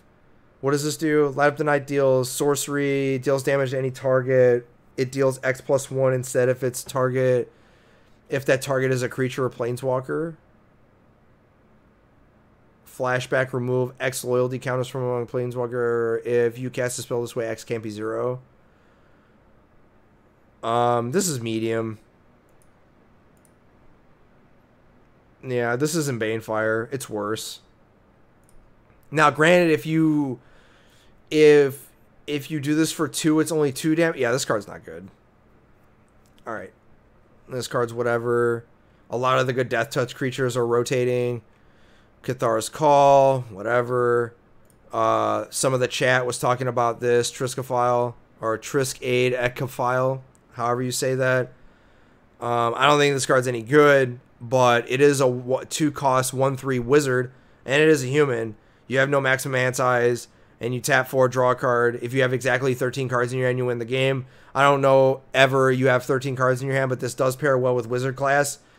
And if you never play a card, like if you play wizard class first, you have 7 cards if you're on the draw, and then you play this, you have 7 cards. And then when you flip or you add, so 10 cards. There's a lot of ways to, you have to do a lot to get 13 cards in your hand. So, yeah. That's a lot of work. And it has to be on your upkeep. It's still a fun card to play with, though. I will give it that. This card's unplayable in Historic. Jadar, Ghoul Caller of Nephalia. 1 black, 1 colorless legendary human wizard, 1/1. At the beginning of your end step, if you control no creatures with Decayed, create a 2/2 black creature token with Decayed. It can't block whenever it attacks sacrifice. This card's good. Alright? So it isn't a zombie, but it creates those zombies. And while it doesn't help another card that we're going to talk about here soon get bigger, this continuously creates a token if you don't have one for sacrifice fodder. So like Eaten Alive, Village Rites, 1 mana cards that sacrifice stuff, and it's a zombie, so you continuously get those back. This card's very good. Probably not playable in Historic, but very playable in Standard, and all of my zombie decks are going to be playing 3 of these, and my decks that are playing a lot of sacrifice are going to be playing at least 2 of them, because this card's very good. No. All right, now we're to the uncommon. Champion of the Perished, chat. This is Bay. No, I'm kidding. Champion of the Perished. 1 black mana. Zombie, 1/1. Whenever another zombie enters the battlefield under your control, put a +1/+1 counter on Champion of the Perished. Zombie decks have been very close in Standard before, and have been very close in Historic. This now gives Historic 2 good 1-drops in Crypt Breaker and this. And in Standard, you get this, and then a lot of your 2s, like White, or is it Wait? And the Blue-Black Half-Lord that gives +1/+0. So those 2 drops get this bigger, and while this doesn't make it a 2/2 as soon as you cast it, Jadar keeps giving this a way to continuously add it if you're sacrificing it. So yeah, this card's good. It makes zombies playable, and in Historic, you now have 2 good 1-drops in this and Crypt Breaker, and then all your 2s are very, very good. And the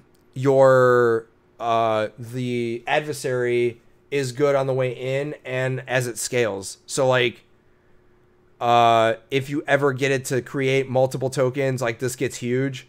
So yeah, this card's very good.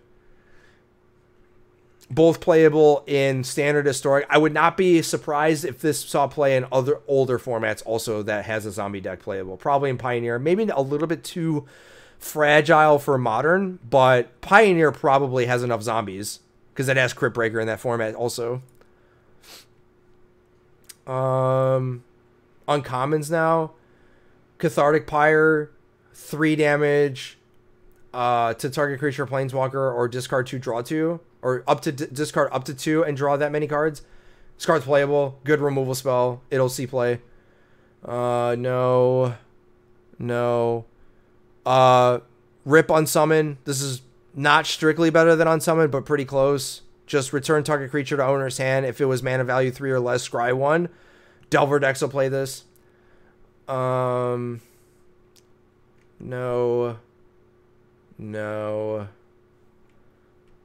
If this flips, you don't have to sacrifice it every time you attack. Every time you attack, you destroy it. So this actually might be playable as a sideboard option for enchantment and artifacts. What is this? No, it costs too much. Vengeful Stranger. Purifying Dragon costs too much. No. No.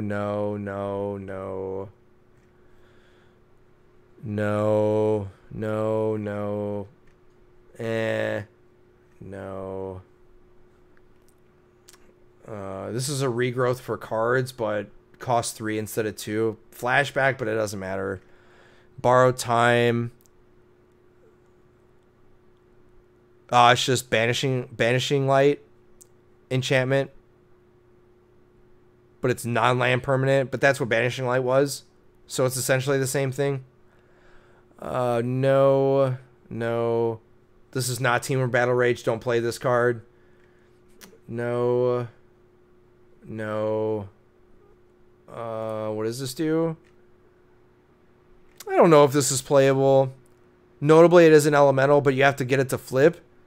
If a spell you control dealt damage, flip. This might actually be good.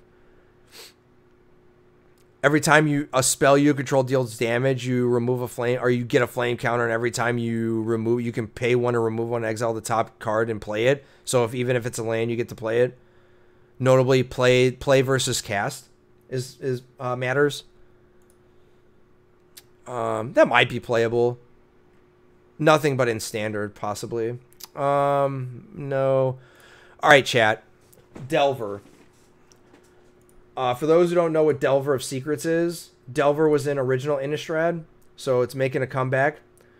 At the beginning of your upkeep, I'm sorry. Cost 1, Human Wizard 1/1. At the beginning of your upkeep, look at the top card of your library. You may reveal it. If it's an instant or sorcery, you transform Delver into Insect Apparition, as instead of a Human Wizard, it's a Human Insect, 3/2 with flying. So I'm going to call it now. This card is not... It's not that it's not playable. It's not good. And the difference is that you're incentivized to play a lot of spells in your deck, and while you have a lot more spells in this format in the form of MDFCs, where you have lands and also there's spells within lands, but you don't have the spells that made Delver good in the original Innistrad that made it so good, where you had Phyrexian mana spells like Gitaxian Probe and other spells like that, and you had multiple other spells that put spells back on top of your library and scryed and all that. You have MDFCs, which allow you easier time to flip, but protecting your Delver was a lot harder to do, right? You had not Gut Shot. What was that card? The one, it was a Phyrexian mana counter target spell of mana value 1, exactly 1. So you can protect it from 1 mana removal spells with that card. Now, obviously, everybody else played it because you kind of played that counter war, but it helped protect Delver. And also flip because it costs nothing, so you could play it and, play a lot less lands. In this standard format, you don't have those, so protecting your Delver is a lot harder, but you get it to flip a lot easier. So, yeah, 2 toughness is still annoying, but it's easier to flip with the MDFCs. But also, most of the MDFCs that you're playing come into play tap, so you're not casting this on turn 1. So you have to play at least 20 lands, or enough land, or mana count to have at least 1 land to make this flip. And if you flip it and have an MDFC to come into play untapped or tapped, whichever ones you're playing, you're basically trying to play 30 lands while also playing this. And like 20 untapped lands or whatever. So in Historic and other formats that have Delver that's legal, Modern Horizons has Dragon's Rage Channeler, which is basically a better version of Delver.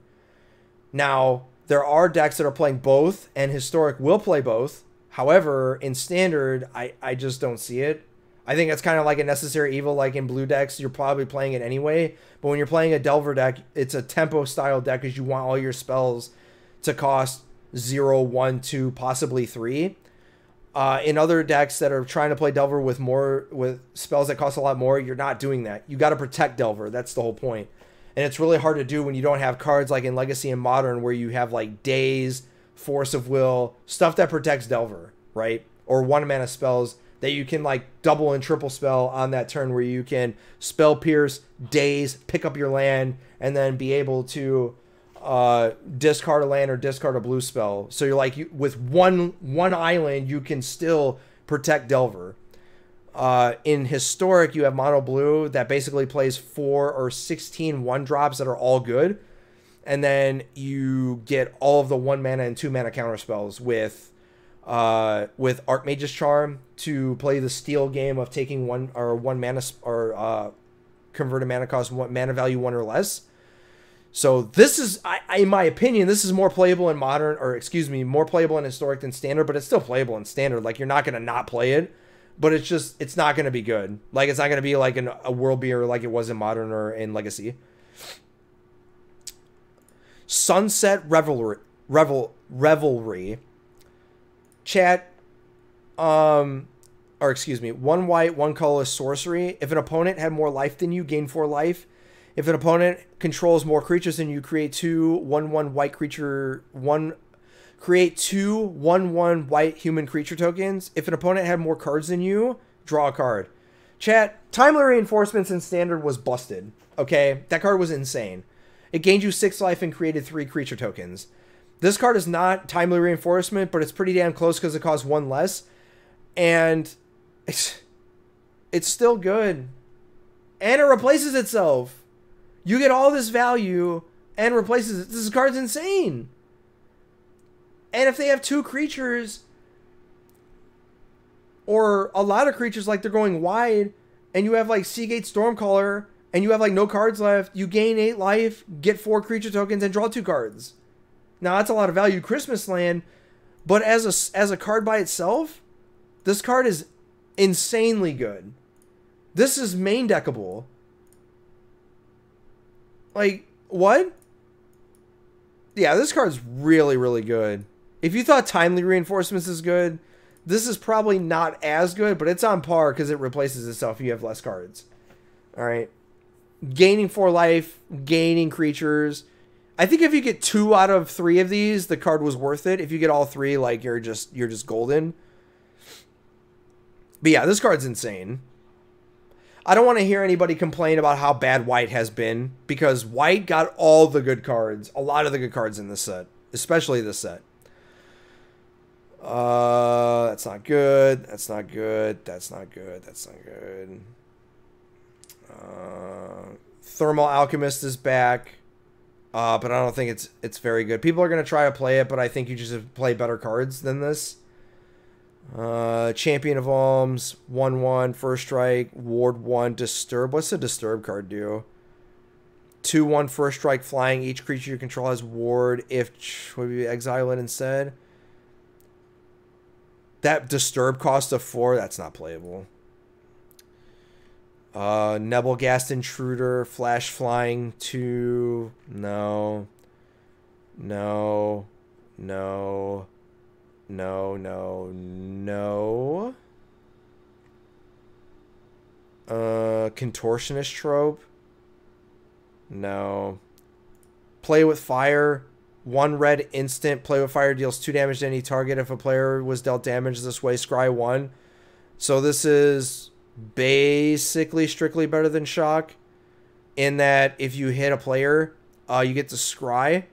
And the reason why this is better than shock is because if you hit a player and you're basically trading resources and you got no resources left, and at the end of somebody's turn you shock them, you get to scry. And if you scry a land when you have like 5 or 6 lands in play, it's effectively drawing a card. So this gets you closer to killing them. This card's playable. If you're playing red, you're playing 4 of these, especially mono red. This is probably playable in historic also if you're playing mono red. Dissipate is back. Usually when they print cards that have counterspells that for 3 mana and do something else, in this case exile, then it will probably see play. However, I'm not so sure this sees play over... I don't think this sees play over Saw It Coming. But there's going to be some contention. And in historic, this probably sees play because it exiles. Probably over Saw It Coming. But yeah, this is playable. Gavany Dawnguard. If you thought that green did not get enough white cards at the 3 spot, 2 color or 1 colorless, 2 white, human soldier, ward 1. If it's neither night or day, it becomes day as Gavany Dawnguard enters the battlefield. When day becomes night or night becomes day, look at the top 4 cards of your library. You may reveal a creature card with mana value 3 or less from among them and put them into your hand. Put the rest at the bottom of your library in any order. 3/3. If you're playing against any deck that's playing daybound or nightbound and you get this, chat, this, if you get this clause and you get a card off of this, you've done it. And the Ward 1 is sneaky good. And it comes down at 3 out of 3/3, which is already raid. And if you ever get to get day or night, yeah. Wait. Does this happen simultaneously? If this happens simultaneously, this card's even more insane. I'm going to say it doesn't, but if it does, this card's so good. At uncommon, too. I don't know if this is playable in Historic, but this, like, all these 3 drops, you're going to have to decide which ones are good and which ones are bad. Which ones are worth being played and which ones aren't. I would just split them. 2 of these, 2 of the other, 2 of the Skyclave Apparition, 2 of the other Brutal Cathar, and just like play 4 or 8 3 drops are all 2s and just see which ones are good. But yeah, this card's very good. Lunarch Veteran. Nah. This is basically another Soul Warden that flips. So probably this is better than Soul Warden. Oh, wait, no. So Soul Warden is any creature. This is only creatures under your control. So not better than Soul Warden. Probably playable, but not really. Ominous Roost, eh. Foul Play, there's better removal spells than this. Limited All-Star, though. Abandon the Post, no. Tireless Hauler, no. Bounding Wolf, no. No, cost too much. Infernal Grasp. 1 black, 1 colorless, instant, destroy target creature, you lose 2 life. The condition is losing 2 life. I don't think this is going to matter. Being able to tag any creature you want, no matter the cost. And the only thing the cost is you lose 2 life. This card is highly playable. This might see play in Modern. But Standard and Historic, yeah, this is going to see play.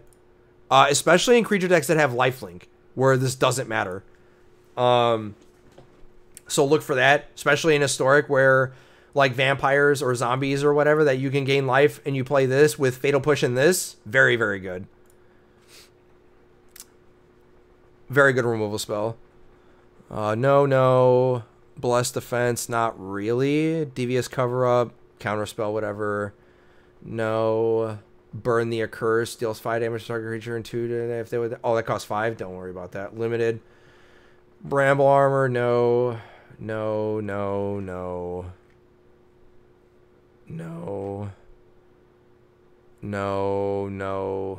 Now we're in the commons. I don't think there's very many commons that are playable.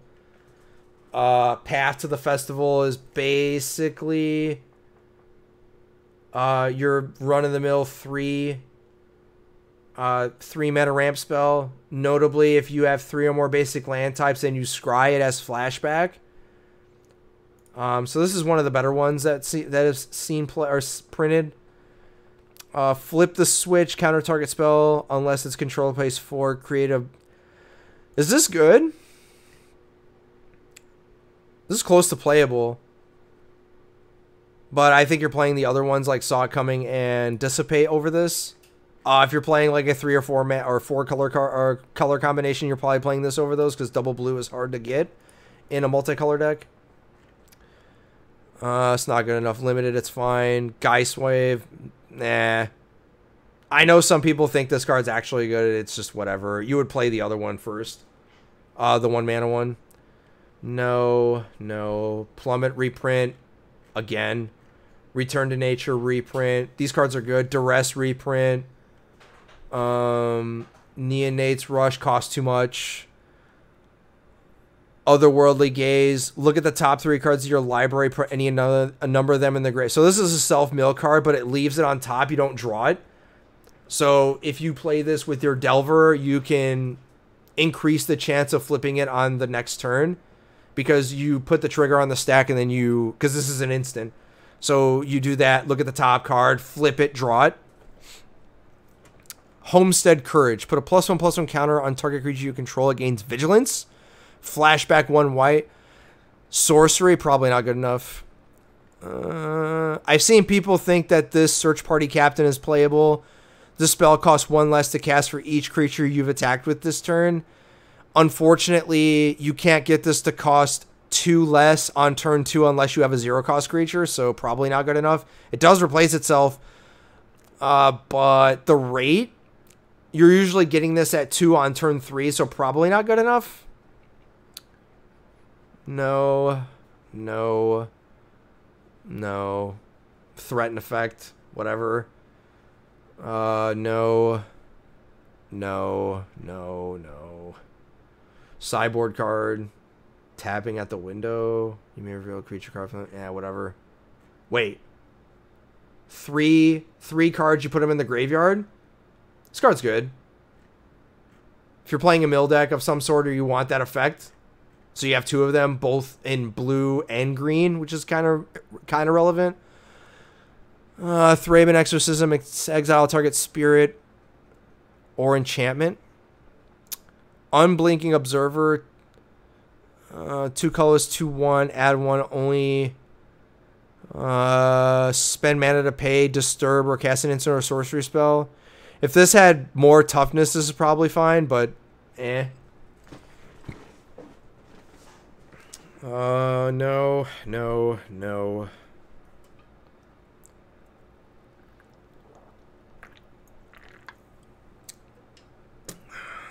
No.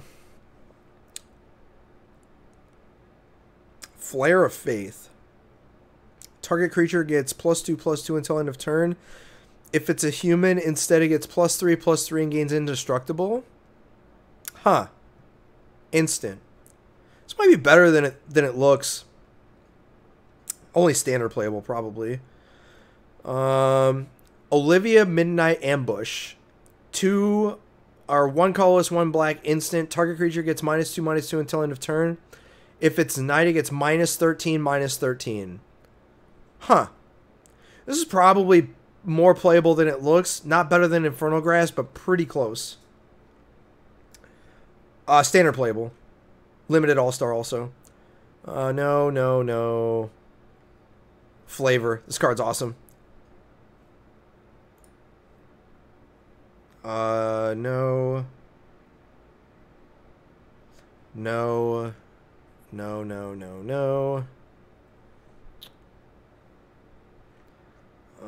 Mind of the Old Ways. Coven, you draw a card. So this might be playable.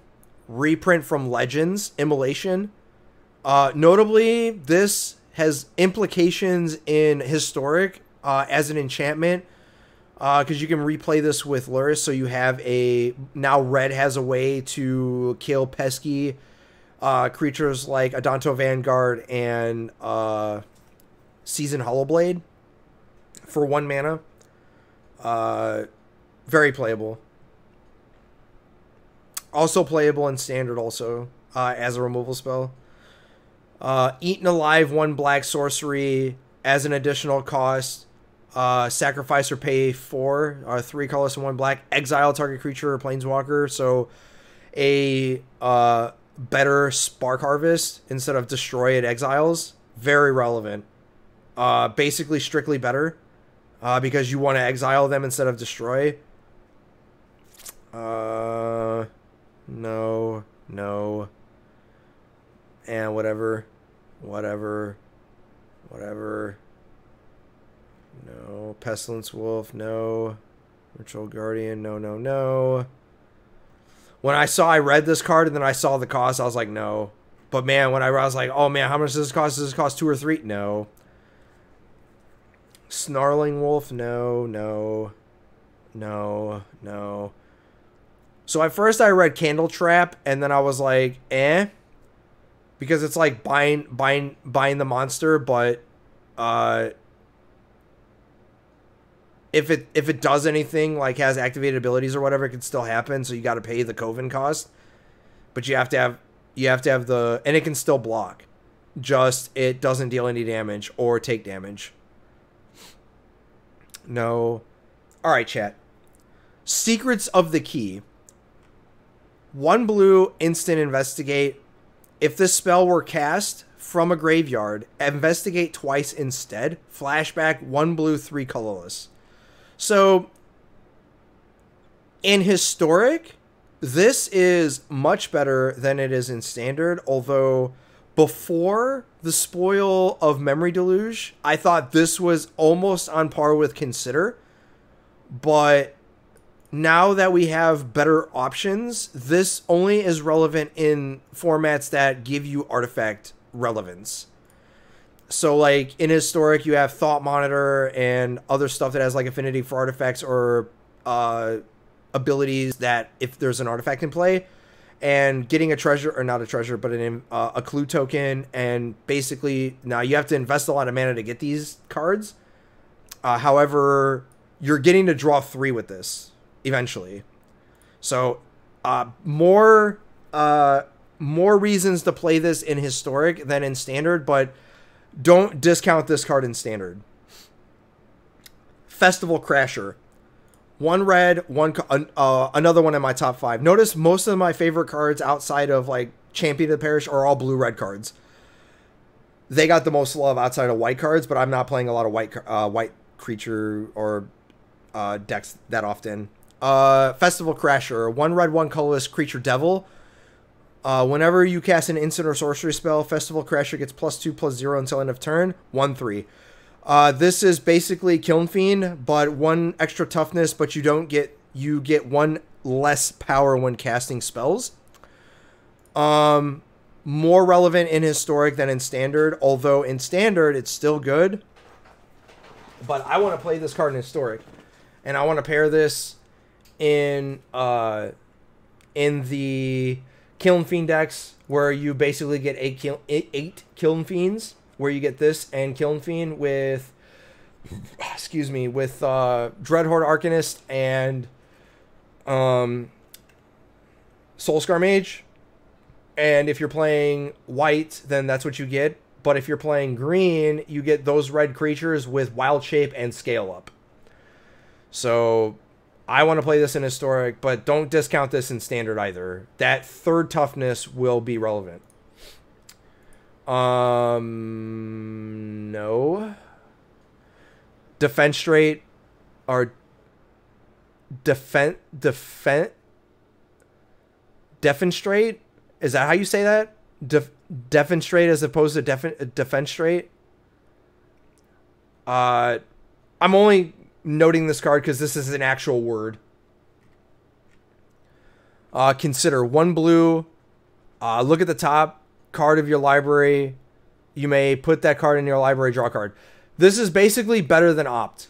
And the reason why is you get to Surveil. Now, obviously, it doesn't have that mechanic Surveil was only to Ravnica for the Dimir Guild. So, unfortunately, you don't get the... So, like, if something says Surveil, you don't get it if you cast this card. And draw a card. So, this card is insane. If you have this with DRC and Historic, this is basically Thought Scour. And in Standard, this is a self-mill card, but this also allows you to have some card selection, and putting it in the graveyard is a lot more relevant because you can put a flashback card in the graveyard if you don't want it, and you're basically effectively drawing a card. I like this better than Opt, and in Historic, you're playing this and Opt together with Faithless Looting and DRC and Delver, with Arclight Phoenix and all that. So basically all these cards come together and make that blue-red deck basically streamlined. In Standard, you're playing this in basically almost every blue deck that's playing either Delver or, basically a mid-range spells type of, you're playing this with the Thermal Alchemist, Scorching Egg, or Smoldering Egg, and a bunch of other spells. If you're playing a spells list, you're playing this. This has implications in other formats like Modern, and especially Pioneer. All right, we're in the multicolor stuff. Teferi, who slows the sunset.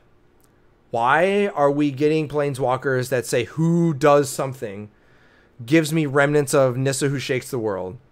However, this Teferi is nowhere near that powerful. 1 white, 1 blue, 2 colorless, legendary planeswalker Teferi, +1. Choose up to 1 target artifact, creature, up to 1 target creature, up to 1 target land.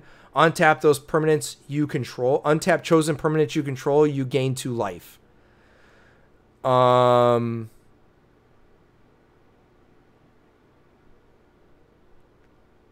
Oh, if tap those chosen permanents you don't control,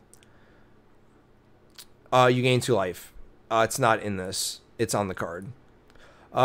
So tapping the stuff doesn't matter because it doesn't say they don't untap on the opponent's next untap step. So you're not really protecting yourself by +1ing. And 4 starting loyalty. And this is a build around card. This isn't like you just jam 4 of these in a control deck and just go, yeah, I'm untapping a land and protecting myself. Or untapping a creature. You have to be very specific about your card choices. And if I were to play this, I would do what Brian Gottlieb is doing. And I sort of noticed the same thing, but his was not 5 color. His was a 3 color deck playing the same card that I was, which is the Celeste and root coil plant or root coil something. And basically it just adds any color. And then it's also got flashback stuff. So I played 5 colors because you wanted to maximize the use of the flashback cards.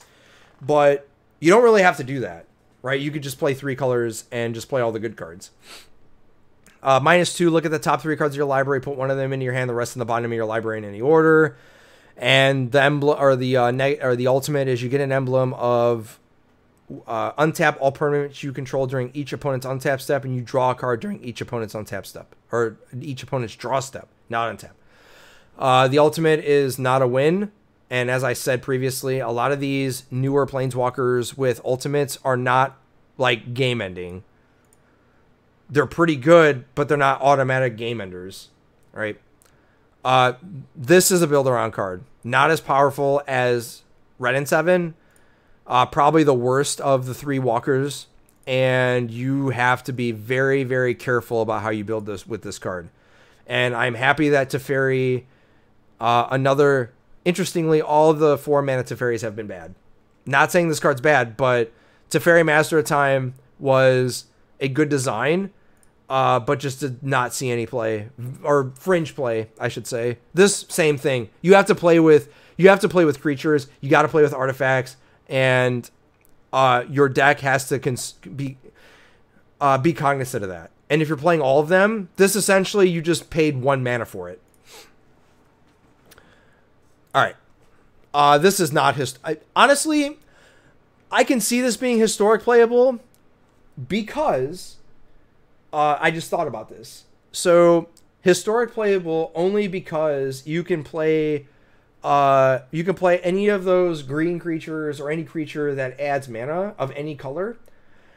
Hopefully it's a legend. And then you get to play Mox Amber, right? So Mox Amber allows you to have an artifact that you get to untap with it, and it doesn't cost you any mana, so you don't have to worry about, playing it. And then you get to play this and, play with, say, a Sika or Incubation Druid or anything that taps to add any color. And then hopefully it's a legend. And then you can play Mox Amber and then, kind of get that ramp stuff with this and Nissa. And, you're untapping with Mox Amber and stuff like that. So I could see this being very good. The game too, you have to build around the card. Like, it's not just play 4 of these and, you're off to the races. No, you have to be very cognizant of what you're doing. Arlan, Pack of Hope, or the Pack's Hope, flipping into Arlan, the Moon's Fury. 1 green, 1 red, 2 colors, 4 starting loyalty, Daybound. Untap, or until your next turn, you may cast creature spells as though they had flash. Each creature you control enters the battlefield with a +1/+1 counter on it. -3, create 2 green wolf creature tokens. This card's insane. Nightbound, or the flip side of this is Nightbound, 4 starting loyalty, +2, add a green and a red. 0 until end of turn. Arlen, the Moon's Fury, becomes a 5/5 werewolf creature with trample, indestructible, and haste. This is on power level with Ren and 7. They're pretty much equal in how powerful they are. If Nightbound, if it's night, you cast this and it enters play as the Nightbound. Just so you understand. And then the front side gives you it protects itself, and the +1 on both sides are very relevant, right?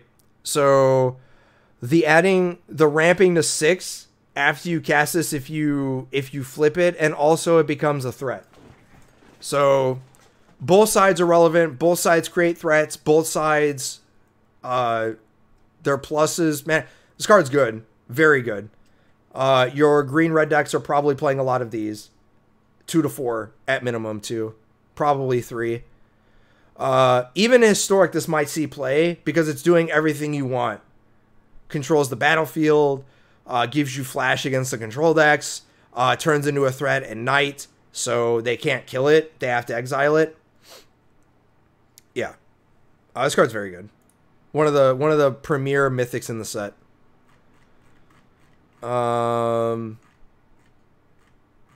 are we at here? Sigarda, Champion of Light. 2 white, 1 colorless, 1 green. Legendary Angel, Flying Trample. Humans you control get +1/+1, 4/4. Coven, whenever Sigarda attacks, if you control 3 or more creatures with different powers, look at the top 5 cards of your library. You may reveal a human creature card from among them and put them into your hand. Put the rest of the bottom of your library in any order, or in random order. So, if you're playing specifically a human low to the ground 1s and 2s, this is better, in my opinion, than Collected Company. Collected Company incentivizes you to play 3s, and this gives all of your 1s and 2s that are humans bigger. So, like, Thalia's Lieutenant gets bigger, your Esper Sentinels and Historic get bigger, and then in Standard, you got a lot of humans that are 1s and 2s that get bigger, right? And then if they're werewolves and they're still humans, they still get the +1/+1. So this has applications in all formats, not just Standard. And 4/4 for 4 is on rate, and it's an angel. So if you're playing angels and humans together, this has a lot of relevancy. But this card's very good. Why do I keep moving back and it keeps moving me down more? The art in this set is just amazing also. Sorcery, Ephemerate. It just has flashback if it was a creature under your control. Non-legendary, by the way. Enters the battlefield with a +1/+1 counter on it. Wait. Exile target non-legendary creature, then return it to the battlefield under owner's control. If it enter under your control, yeah. If it enter into your control, put a +1/+1 counter on. Otherwise, tap it. So sorcery, flashback. I don't know. Wish this was an instant, but I understand why it's not. It's probably playable. More playable in Historic than in Standard. What's up, kitty? Come on. Angel Fire Ignition.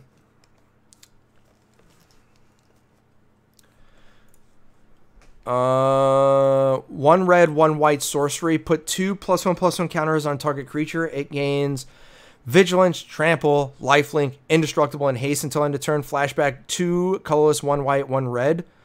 I want to play with this in Historic. I don't think this is good enough in Standard, but in Historic it's cute with Dreadhorde Arcanist and all of your Kiln Fiend and Wizards and all that stuff. And notably, if you're playing with, say, Harmonic Prodigy and you have your Magecraft guys or Magecraft creatures and you cast this on curve, that creature gets friggin' huge and it doesn't die and it has Trample and Lifelink and it has Vigilance. So I think this has more application in Historic than Standard, but don't discount this in Standard by giving, you know, whatever creature, and it has Flashback.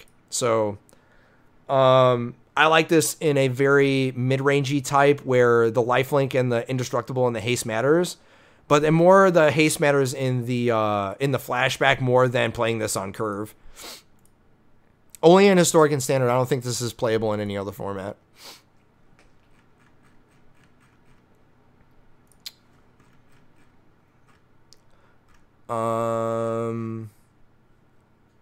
Florian, Voldaren Scion, 3/3 for 3 first strike, Vampire Noble. Vampire decks are playing this.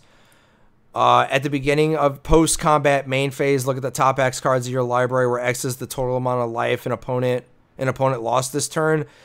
Exile one of those cards and put the rest in the bottom of your library in a random order. You may play the exiled cards so you can get a land if you need it.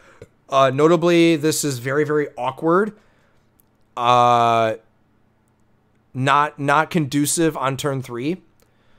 Because you're not playing extra lands and you can't cast a spell that you get on the turn you play this. So probably you're playing this on 4, but 3/3 for 3 that has first strike is still playable on curve. You just don't get what you would get. Wouldn't be able to play it unless you have a way to play extra lands. Probably not playable in Historic, but because mostly vampires are black, white, or mono black. And splashing multiple colors for vampires that don't really do much. Your contention on 3 is planeswalkers and other stuff. Denic Pious Apprentice. I don't like this card. Like, yeah, whatever. You just play Weathered Runestone and yeah.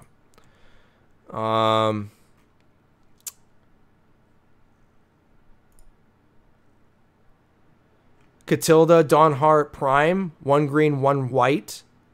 Legendary creature, human warlock. Protection from werewolves. Human creatures you have tapped to add any mana of, or add 1 mana of any of this creature's colors. 4 green and a white tap. Put a +1/+1 counter on each creature you control. 1/1. So this gives Cryptolith right, but it doesn't add any mana of any color. It's just the color that the creature has. And this also gives itself tap for those colors. So this is basically tap for green or white because it is a human. And yeah. So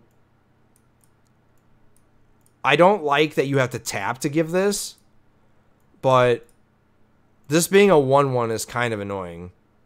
Like, why couldn't this be a 2/2? I don't understand. Protection from werewolves is kind of relevant because there will be a green-red werewolf deck. So this could just block it all day, but still dies to anything. This is probably fine. It's probably playable. Green-white is making a bunch of counters and a bunch of creature tokens. And with this having... Yeah, this is probably going in... Like, this probably just slots into the green-white deck that's playing a bunch of creature tokens. And then...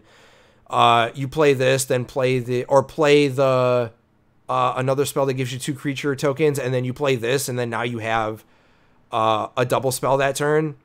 And then notably Clarion Spirit, I think it makes spirit tokens. But there's another thing that if you there's ways to make human creature tokens essentially. All right.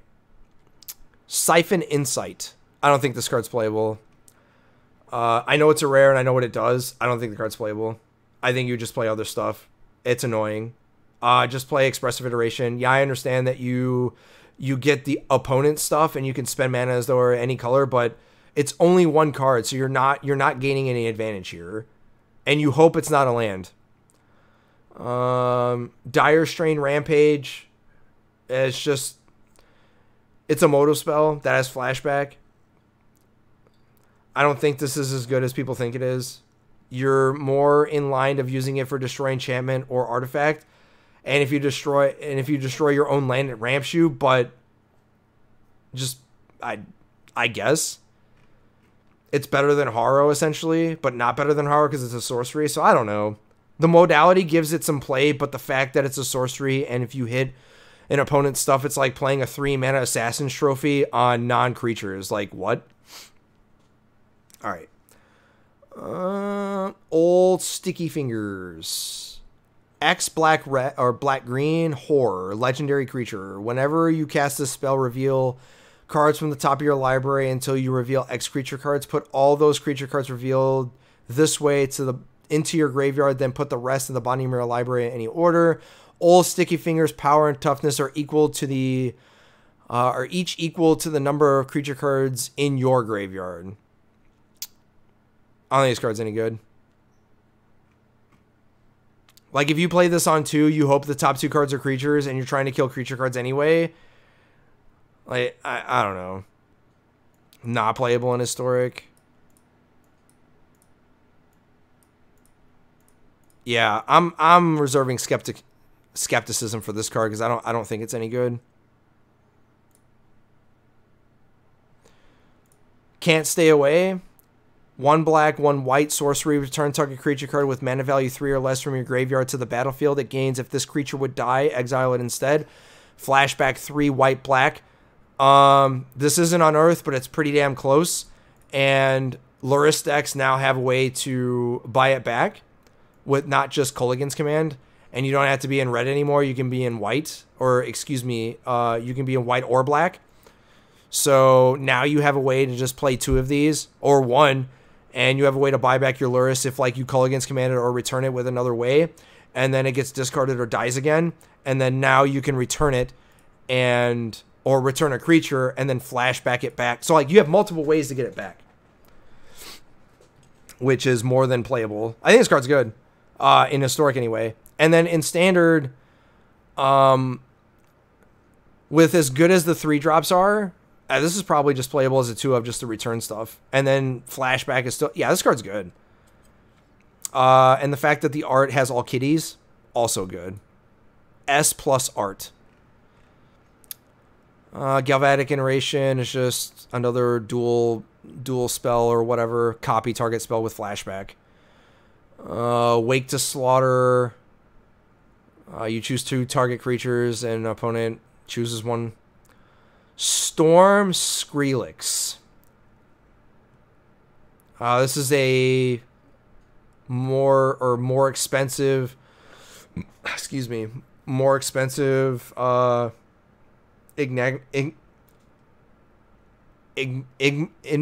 Drake. Every time you cast an instant or sorcery spell, Storm Skrillex gets +2/+0. Notably, this is a instant or sorcery cost 1 less to cast. I don't think this is good enough though. Witherhorn Blessing. 1 green, 1 blue sorcery. Put a +1/+1 counter on up to 1 target creature you control. Tap up to 1 target creature you don't control, and that creature doesn't untap during its controller's on tap step. Flashback. 1 green, 1 blue, 1 colorless. This is probably fine. Way better in limited. I don't see this being played in any older formats either. Could you stop, kitty? This card I don't think is playable. You got many other ways. It becomes night. That might be relevant. Is this the one? No, this is not the one. Hi, Fat Man. Rite of Oblivion. 1 white, 1 black sorcery. As an additional cost to this spell, sacrifice a non-land permanent. Exile target non-land permanent. Flashback 1 white, 1 black, 2 colorless. I want to play this in Historic just because there's a card in Historic that I think is one of my favorite cards of all time.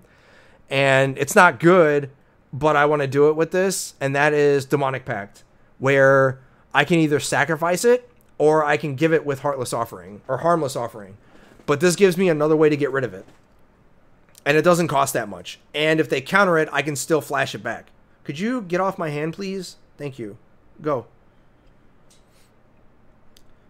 In Standard, you can, if you're casting a lot of spells that give you a way to get creature tokens if you're playing like an Esper mid-range deck with like Poppet Stitcher or Sedgemoor Witch, or you're playing Jadar in your deck where you're not playing blue and you're getting a creature every time, then this allows you to exile any permanent that's pesky for you. So this is probably playable in both formats. I'm not sure it's playable in Modern or more, but this might see play in Pioneer. But in Historic and Standard, I can see this seeing play a lot. Root Coil Creeper. 1 green, 1 blue, plant horror. Tap, add a color. Okay. Fat Man, you are rubbing against my hand. You need to move. Chunky. Chunky kitty. He weighs 17.5 pounds. Root Coil Creeper. 1 blue, 1 green, plant horror creature. 2/2. Tap to add 1 mana of any color. Tap to add 2 mana of any 1 color. Spend this mana to cast spells from your graveyard. 1 blue, 1 green, tap, exile Root Coil Creeper. Return target card with flashback you own from exile to your hand. This is one of the better creature or mana rock creatures, and it adds any color, and I'm playing this in basically every ramp deck that's playing Teferi. And that's where you want to play it. And then you're also playing this with flashback cards, like Memory Deluge and any of the other flashback cards. This card is way playable, and your 3-color deck would like it because you're playing this and Celeste, and those basically add any color you want. And getting value out of this to either cast cards out of your graveyard or getting them back for value is just a net positive, and a lot of value and a lot of upside. And you can tap it for mana, do stuff, and then untap it with Teferi and attack, or vice versa, however you want to do it. But essentially, with Teferi, you can tap this for 2. You can get 4 mana out of this to cast any flashback card. And on average, there's not any flashback card that has 3 colors in it. So you can tap this and add red, for example, and then untap it with Teferi and then add white. And then you can cast,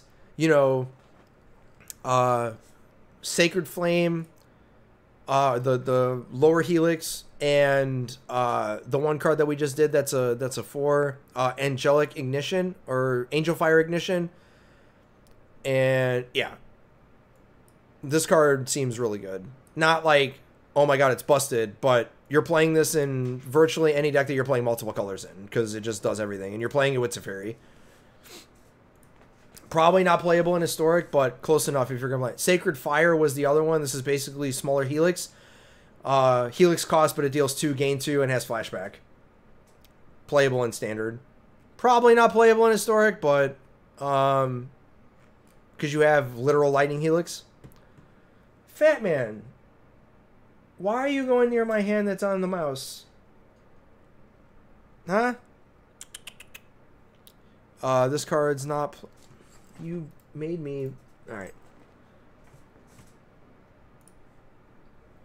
Hungry for more. Probably not good enough. Curse Cobble just makes basically an army. Like 1 big giant zombie token with Decay. Or with Menace, not Decay. Dawnheart Wardens. What is this? Creatures you can curl. Nah, I would much rather have plus... Sacrifice Fodder, but you gotta pay for it. Faithful Mending. 1 white, 1 blue, instant. You gain 2 life, draw 2 cards, then discard 2 cards. Flashback 1 white, 1 blue, 1 colorless. So this is Faithful Saluting for 2 instead of 1, and it has flashback. Faithful Saluting wasn't that good in Standard, but it obviously good enough in every format it's ever been in. However, this costs 2, and the gain life clause matters, but this is card disadvantage. So you gotta find a reason to get card disadvantage for a card like this. Now, obviously, this is an instant. You can do that at the end step, but you got to have a reason to have this specific card in your deck. Just having it to draw cards and discard cards is not netting you any cards. In fact, you're losing a card to do this. So it's a 3 for 2. And then when you flash it back, it's a 4 for 3 at the end. I don't know where this fits, but I have more applications for it in Historic than I do in Standard. But it'll see play. You got to find out where you want it. And anytime there's an effect like this, it's always played. It's playing Standard when it was Careful Study. It saw playing Standard when it was Faithless Looting. Obviously, we all know the pedigree it has in older formats. And in Historic and in Standard, this having the same effect is going to see play. Putting your Disturb stuff in the graveyard matters. So you're not effectively losing cards because you'll get to get them back. So, yeah. This is fine. Vampire Socialite. 1 black, 1 red. Vampire Noble. Menace. 2/2. Whenever Vampire Socialite enters the battlefield, if an opponent lost life this turn, put a +1/+1 counter on each vampire you control. As long as an opponent lost life this turn, each other vampire you control enters the battlefield with an additional +1/+1 counter on it. So essentially, this gives you bigger Bloodthirst. This has Bloodthirst when it comes into play if you dealt damage. And then every time you deal damage, if you cast a vampire, it's just bigger. So everything has Bloodthirst. Vampire decks are going to play this. In Standard, the black-red decks. Not sure if this is played in Historic because there's better vampires to be playing, especially in White where they're 3 power instead. But you have very, very good vampires at 1. So if you deal damage, this is coming in at 3. And so maybe this is playable in Historic, but you're not playing White, you're playing Red instead. But Rakdos mana is terrible, so... the black and white mana is better, but the vampire decks that are being played in Historic are monocolored. They're mono black snow to get access to Faceless Haven and other cards. So I don't know if this is going to see as much play in Historic as it will in Standard, but don't discount this card, especially if we're getting better mana as we filter in more sets. Kezzik's Naturalist. 1 red, 1 green, human werewolf, 2/2. Whenever Kezzik's Naturalist attacks, add 1 red or 1 green. Until end of turn, you don't lose mana I can't read. Until end of turn, you don't lose this mana as steps and phases end. Daybound. And then the backside is Lord of the Ovenwald. 3/3 werewolf. Other werewolves and wolves you control get +1/+1. Whenever this attacks, same thing. You get 1 green or 1 red. So this is going to be played in the green-red decks, and this gives you a way to add more mana when you attack, and then that 1 mana will be spent on like Play with Fire, or if you have an additional land, now you get to play a 2 mana removal spell or an additional 2 mana creature, or if you don't cast anything on the turn, this is basically a ramp spell. So you can play Arlen if this doesn't get blocked, or even if it does, who cares, right? So every green-red deck is probably playing 4 of these, and if it flips, that's just more value for you. That's very good. Might see playing Historic, unsure, because there's a lot of 2s that are good. Arcane Infusion is just Impulse with Flashback, for instance, in sorceries. You have Expressive Iteration, which is much better than this card. Blade Stitch Scab. 1 black, 1 I was going to say green. 1 black, 1 blue zombie soldier. Other zombies you control get +1/+0, 2/3. So this is a half a lord, but still good enough. And you have a lord in Standard, and you have multiple lords in Historic. So zombie decks now have a good 1-drop and have another lord at a 2-drop spot.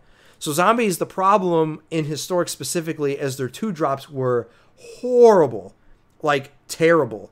Now you have the adversary, you got this guy, you got white, you got your 2 1-drops, you got your couple of 2-drops, and then your 3-drops are all lords, right? And you don't have to play Liliana's Mastery.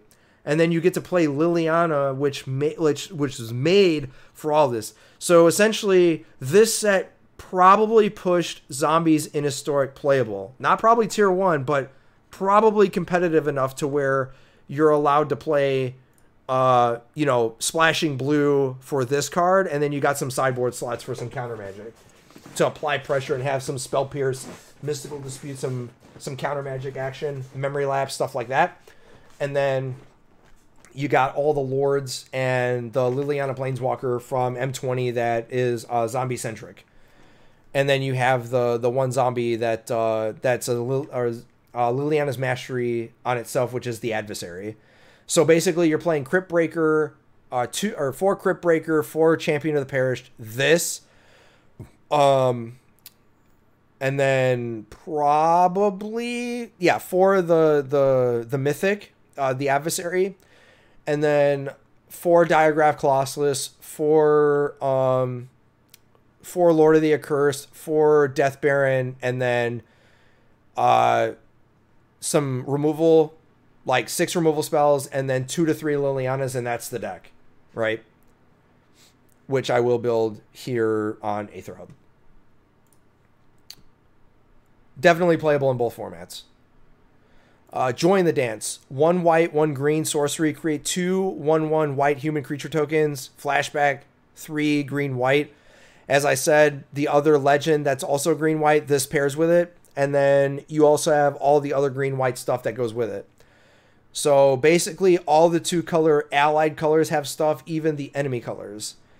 And getting human creature tokens is relevant. Probably not playable in Historic, because traditionally the tokens decks were red-white. So splashing for a 3rd color or going to green makes almost little sense, because the red creature token makers were good, and this is a sorcery.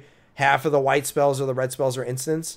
So Pithing Needle is back. For those who don't know what Pithing Needle is, it's a 1-mana artifact that when it enters the battlefield, choose a card name, and activated abilities of the sources that you named cannot be activated unless they're mana abilities. So you name Planeswalkers like Teferi. You have to name the specific card, but any card you name, you can't activate them. You can't activate loyalty abilities. You can't activate any of their stuff. But if they're mana abilities, you can activate them. So, for example, if you name, say, Chromatic Sphere, that does nothing because they can still activate it because it's a mana ability. The Celestis, which is the card that you want to pair with Teferi, 3 legendary artifact. If it's neither night or day, it becomes day. As this enters the battlefield, tap for any mana of any color. 3 tap. If it's night, it becomes day. Otherwise, it becomes night. So if you tap this and it was nothing, right? But it'll be day. But if you tap this, it'll become night. Activate only as a sorcery. And then whenever this becomes night or night, when day becomes night or night becomes day, you gain a life. You may draw a card. If you do, discard a card. There's a lot of text on this card, but all that really matters is that you can do this multiple times because you have Teferi and you're untapping this. So your core deck with Teferi and Standard is Celeste and Root Coil Creeper and Teferi in this. And then you fill out your deck with other stuff. This is not playable in Historic or any other older format, just Standard. That's not playable. That's not playable. That's not playable. That's not playable. Jack-o'-lantern is an interesting card that you can... it's a... sort of like a smash together between Scrabbling Claws and Chromatic Sphere, except you don't draw a card if you add a color, but you do draw a card if you exile a card from the graveyard, and you got to sacrifice it and you have to exile it to get the mana. Notably, there's a card called Silver Bolt, 1 mana artifact, 3 tap sacrifice, deals 3 damage to target creature. If you do this to a werewolf, it exiles it. So you can effectively do this to Arlen, right? Because if it becomes a creature, it has indestructible, but this exiles it. Or no, excuse me, it says destroy. Never mind. Forget what I said. This card's terrible. I'm not even gonna read it. For a mythic, it's like gets that Westvale Abbey stuff, but the backside is so bad. Like, you have to activate this as a sorcery. You can't sacrifice it as an instant. You got to do all, like, there's so much investment in this card, and, like, it dies to everything. Like, yeah, it's got a 7 toughness, but it's an artifact, so it gets Prismari commanded, and, like, it can get bounced if it's a land. Like, it's an artifact, but, like, there's too much that goes on to this card, and it's too slow. Obviously, the lands, these will be played regardless of how slow they are. The only contention is that they don't come into play untapped on turn 2, but who cares? Field of Ruin is reprinted. I'm shocked that they did not reprint Ghost Quarter, but Field of Ruin is slightly better in that aspect because you both get a land. And then we got Evolving Wilds reprint, and then the lands are good. But that's the entire set.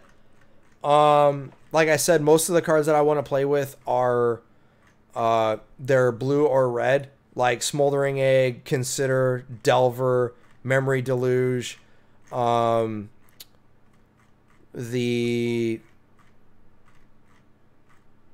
that card? Not Burn Down the House. Sunstreak Phoenix, Moonveil Regent, Tainted Adversary because it's a zombie, Poppet Stitcher. Yeah, there's a lot of cards here, but majority of them are blue or red. And then obviously this is a mythic heavy set, right? Some of these cards that are rare should be mythics because of what they do, but a lot of these mythics are very good. Like this Adversary, they're all playable. You should craft them if the ones that you're going to play with. Moonveil Regent is playable. Consuming Blob is playable. Enduring Angel is playable. Poppet Stitcher is playable. Sunstreak Phoenix, Ren and 7, Teferi, Arland, Meathook Massacre. What was the other mythics that were down there? I'm blanking. Sigarda. Yeah. All those are playable. I don't think I missed anything. I don't think any of these other cards. Oh, there was one I missed. Rite of Harmony. 1 green, 1 white instant. Whenever a creature or enchantment enters the battlefield under your control, this turn, draw a card. 2 green, white. So, I don't know what you're doing with this in Historic. Or, excuse me, I don't know what you're doing with this in Standard, but in older formats, being able to basically get Glimpse of Nature for creatures or enchantments is relevant. And with Hermit Druid, or not Hermit Druid. Is it Hermit Druid? One of the elves that's not banned, that basically untaps, you got to return a card, blah, blah, blah.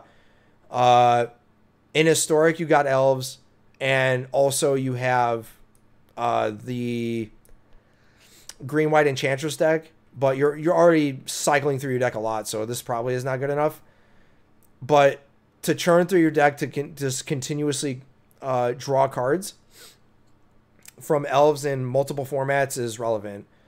And casting an instant with stuff that gives you creatures, also relevant, like Sedgemoor Witch or Poppet Stitcher. Now, granted, that's 3 colors, but you can probably play a 3-color deck because there's so many lands that gives you multiple colors, like the Pathways. And this also has flashback, so you can do it twice. Yeah, this card's very playable. But that was really one of the only ones that I skipped over that I thought was actually good enough. All right. But that's the end of that. Let me know in the comments below what you think are very good, or what you think I missed that I overvalued or undervalued, or what you're looking to play for. But until then, don't forget to like and subscribe. And the social media stuff will be in the description below. So those are in the Twitch. We'll be doing the deck building in the YouTube. Look for the decks that'll be talked about, deck text and whatever. But we're gonna do some deck building for some historic decks, because Standard is almost done, and we're gonna do some historic deck building. So if you like to be on live stream or watch a live stream, you got twitch.tv/JohnRamosGaming, and we have a schedule Thursday through Saturday nights. And yeah, so until then, I will see you next time, and thanks for watching.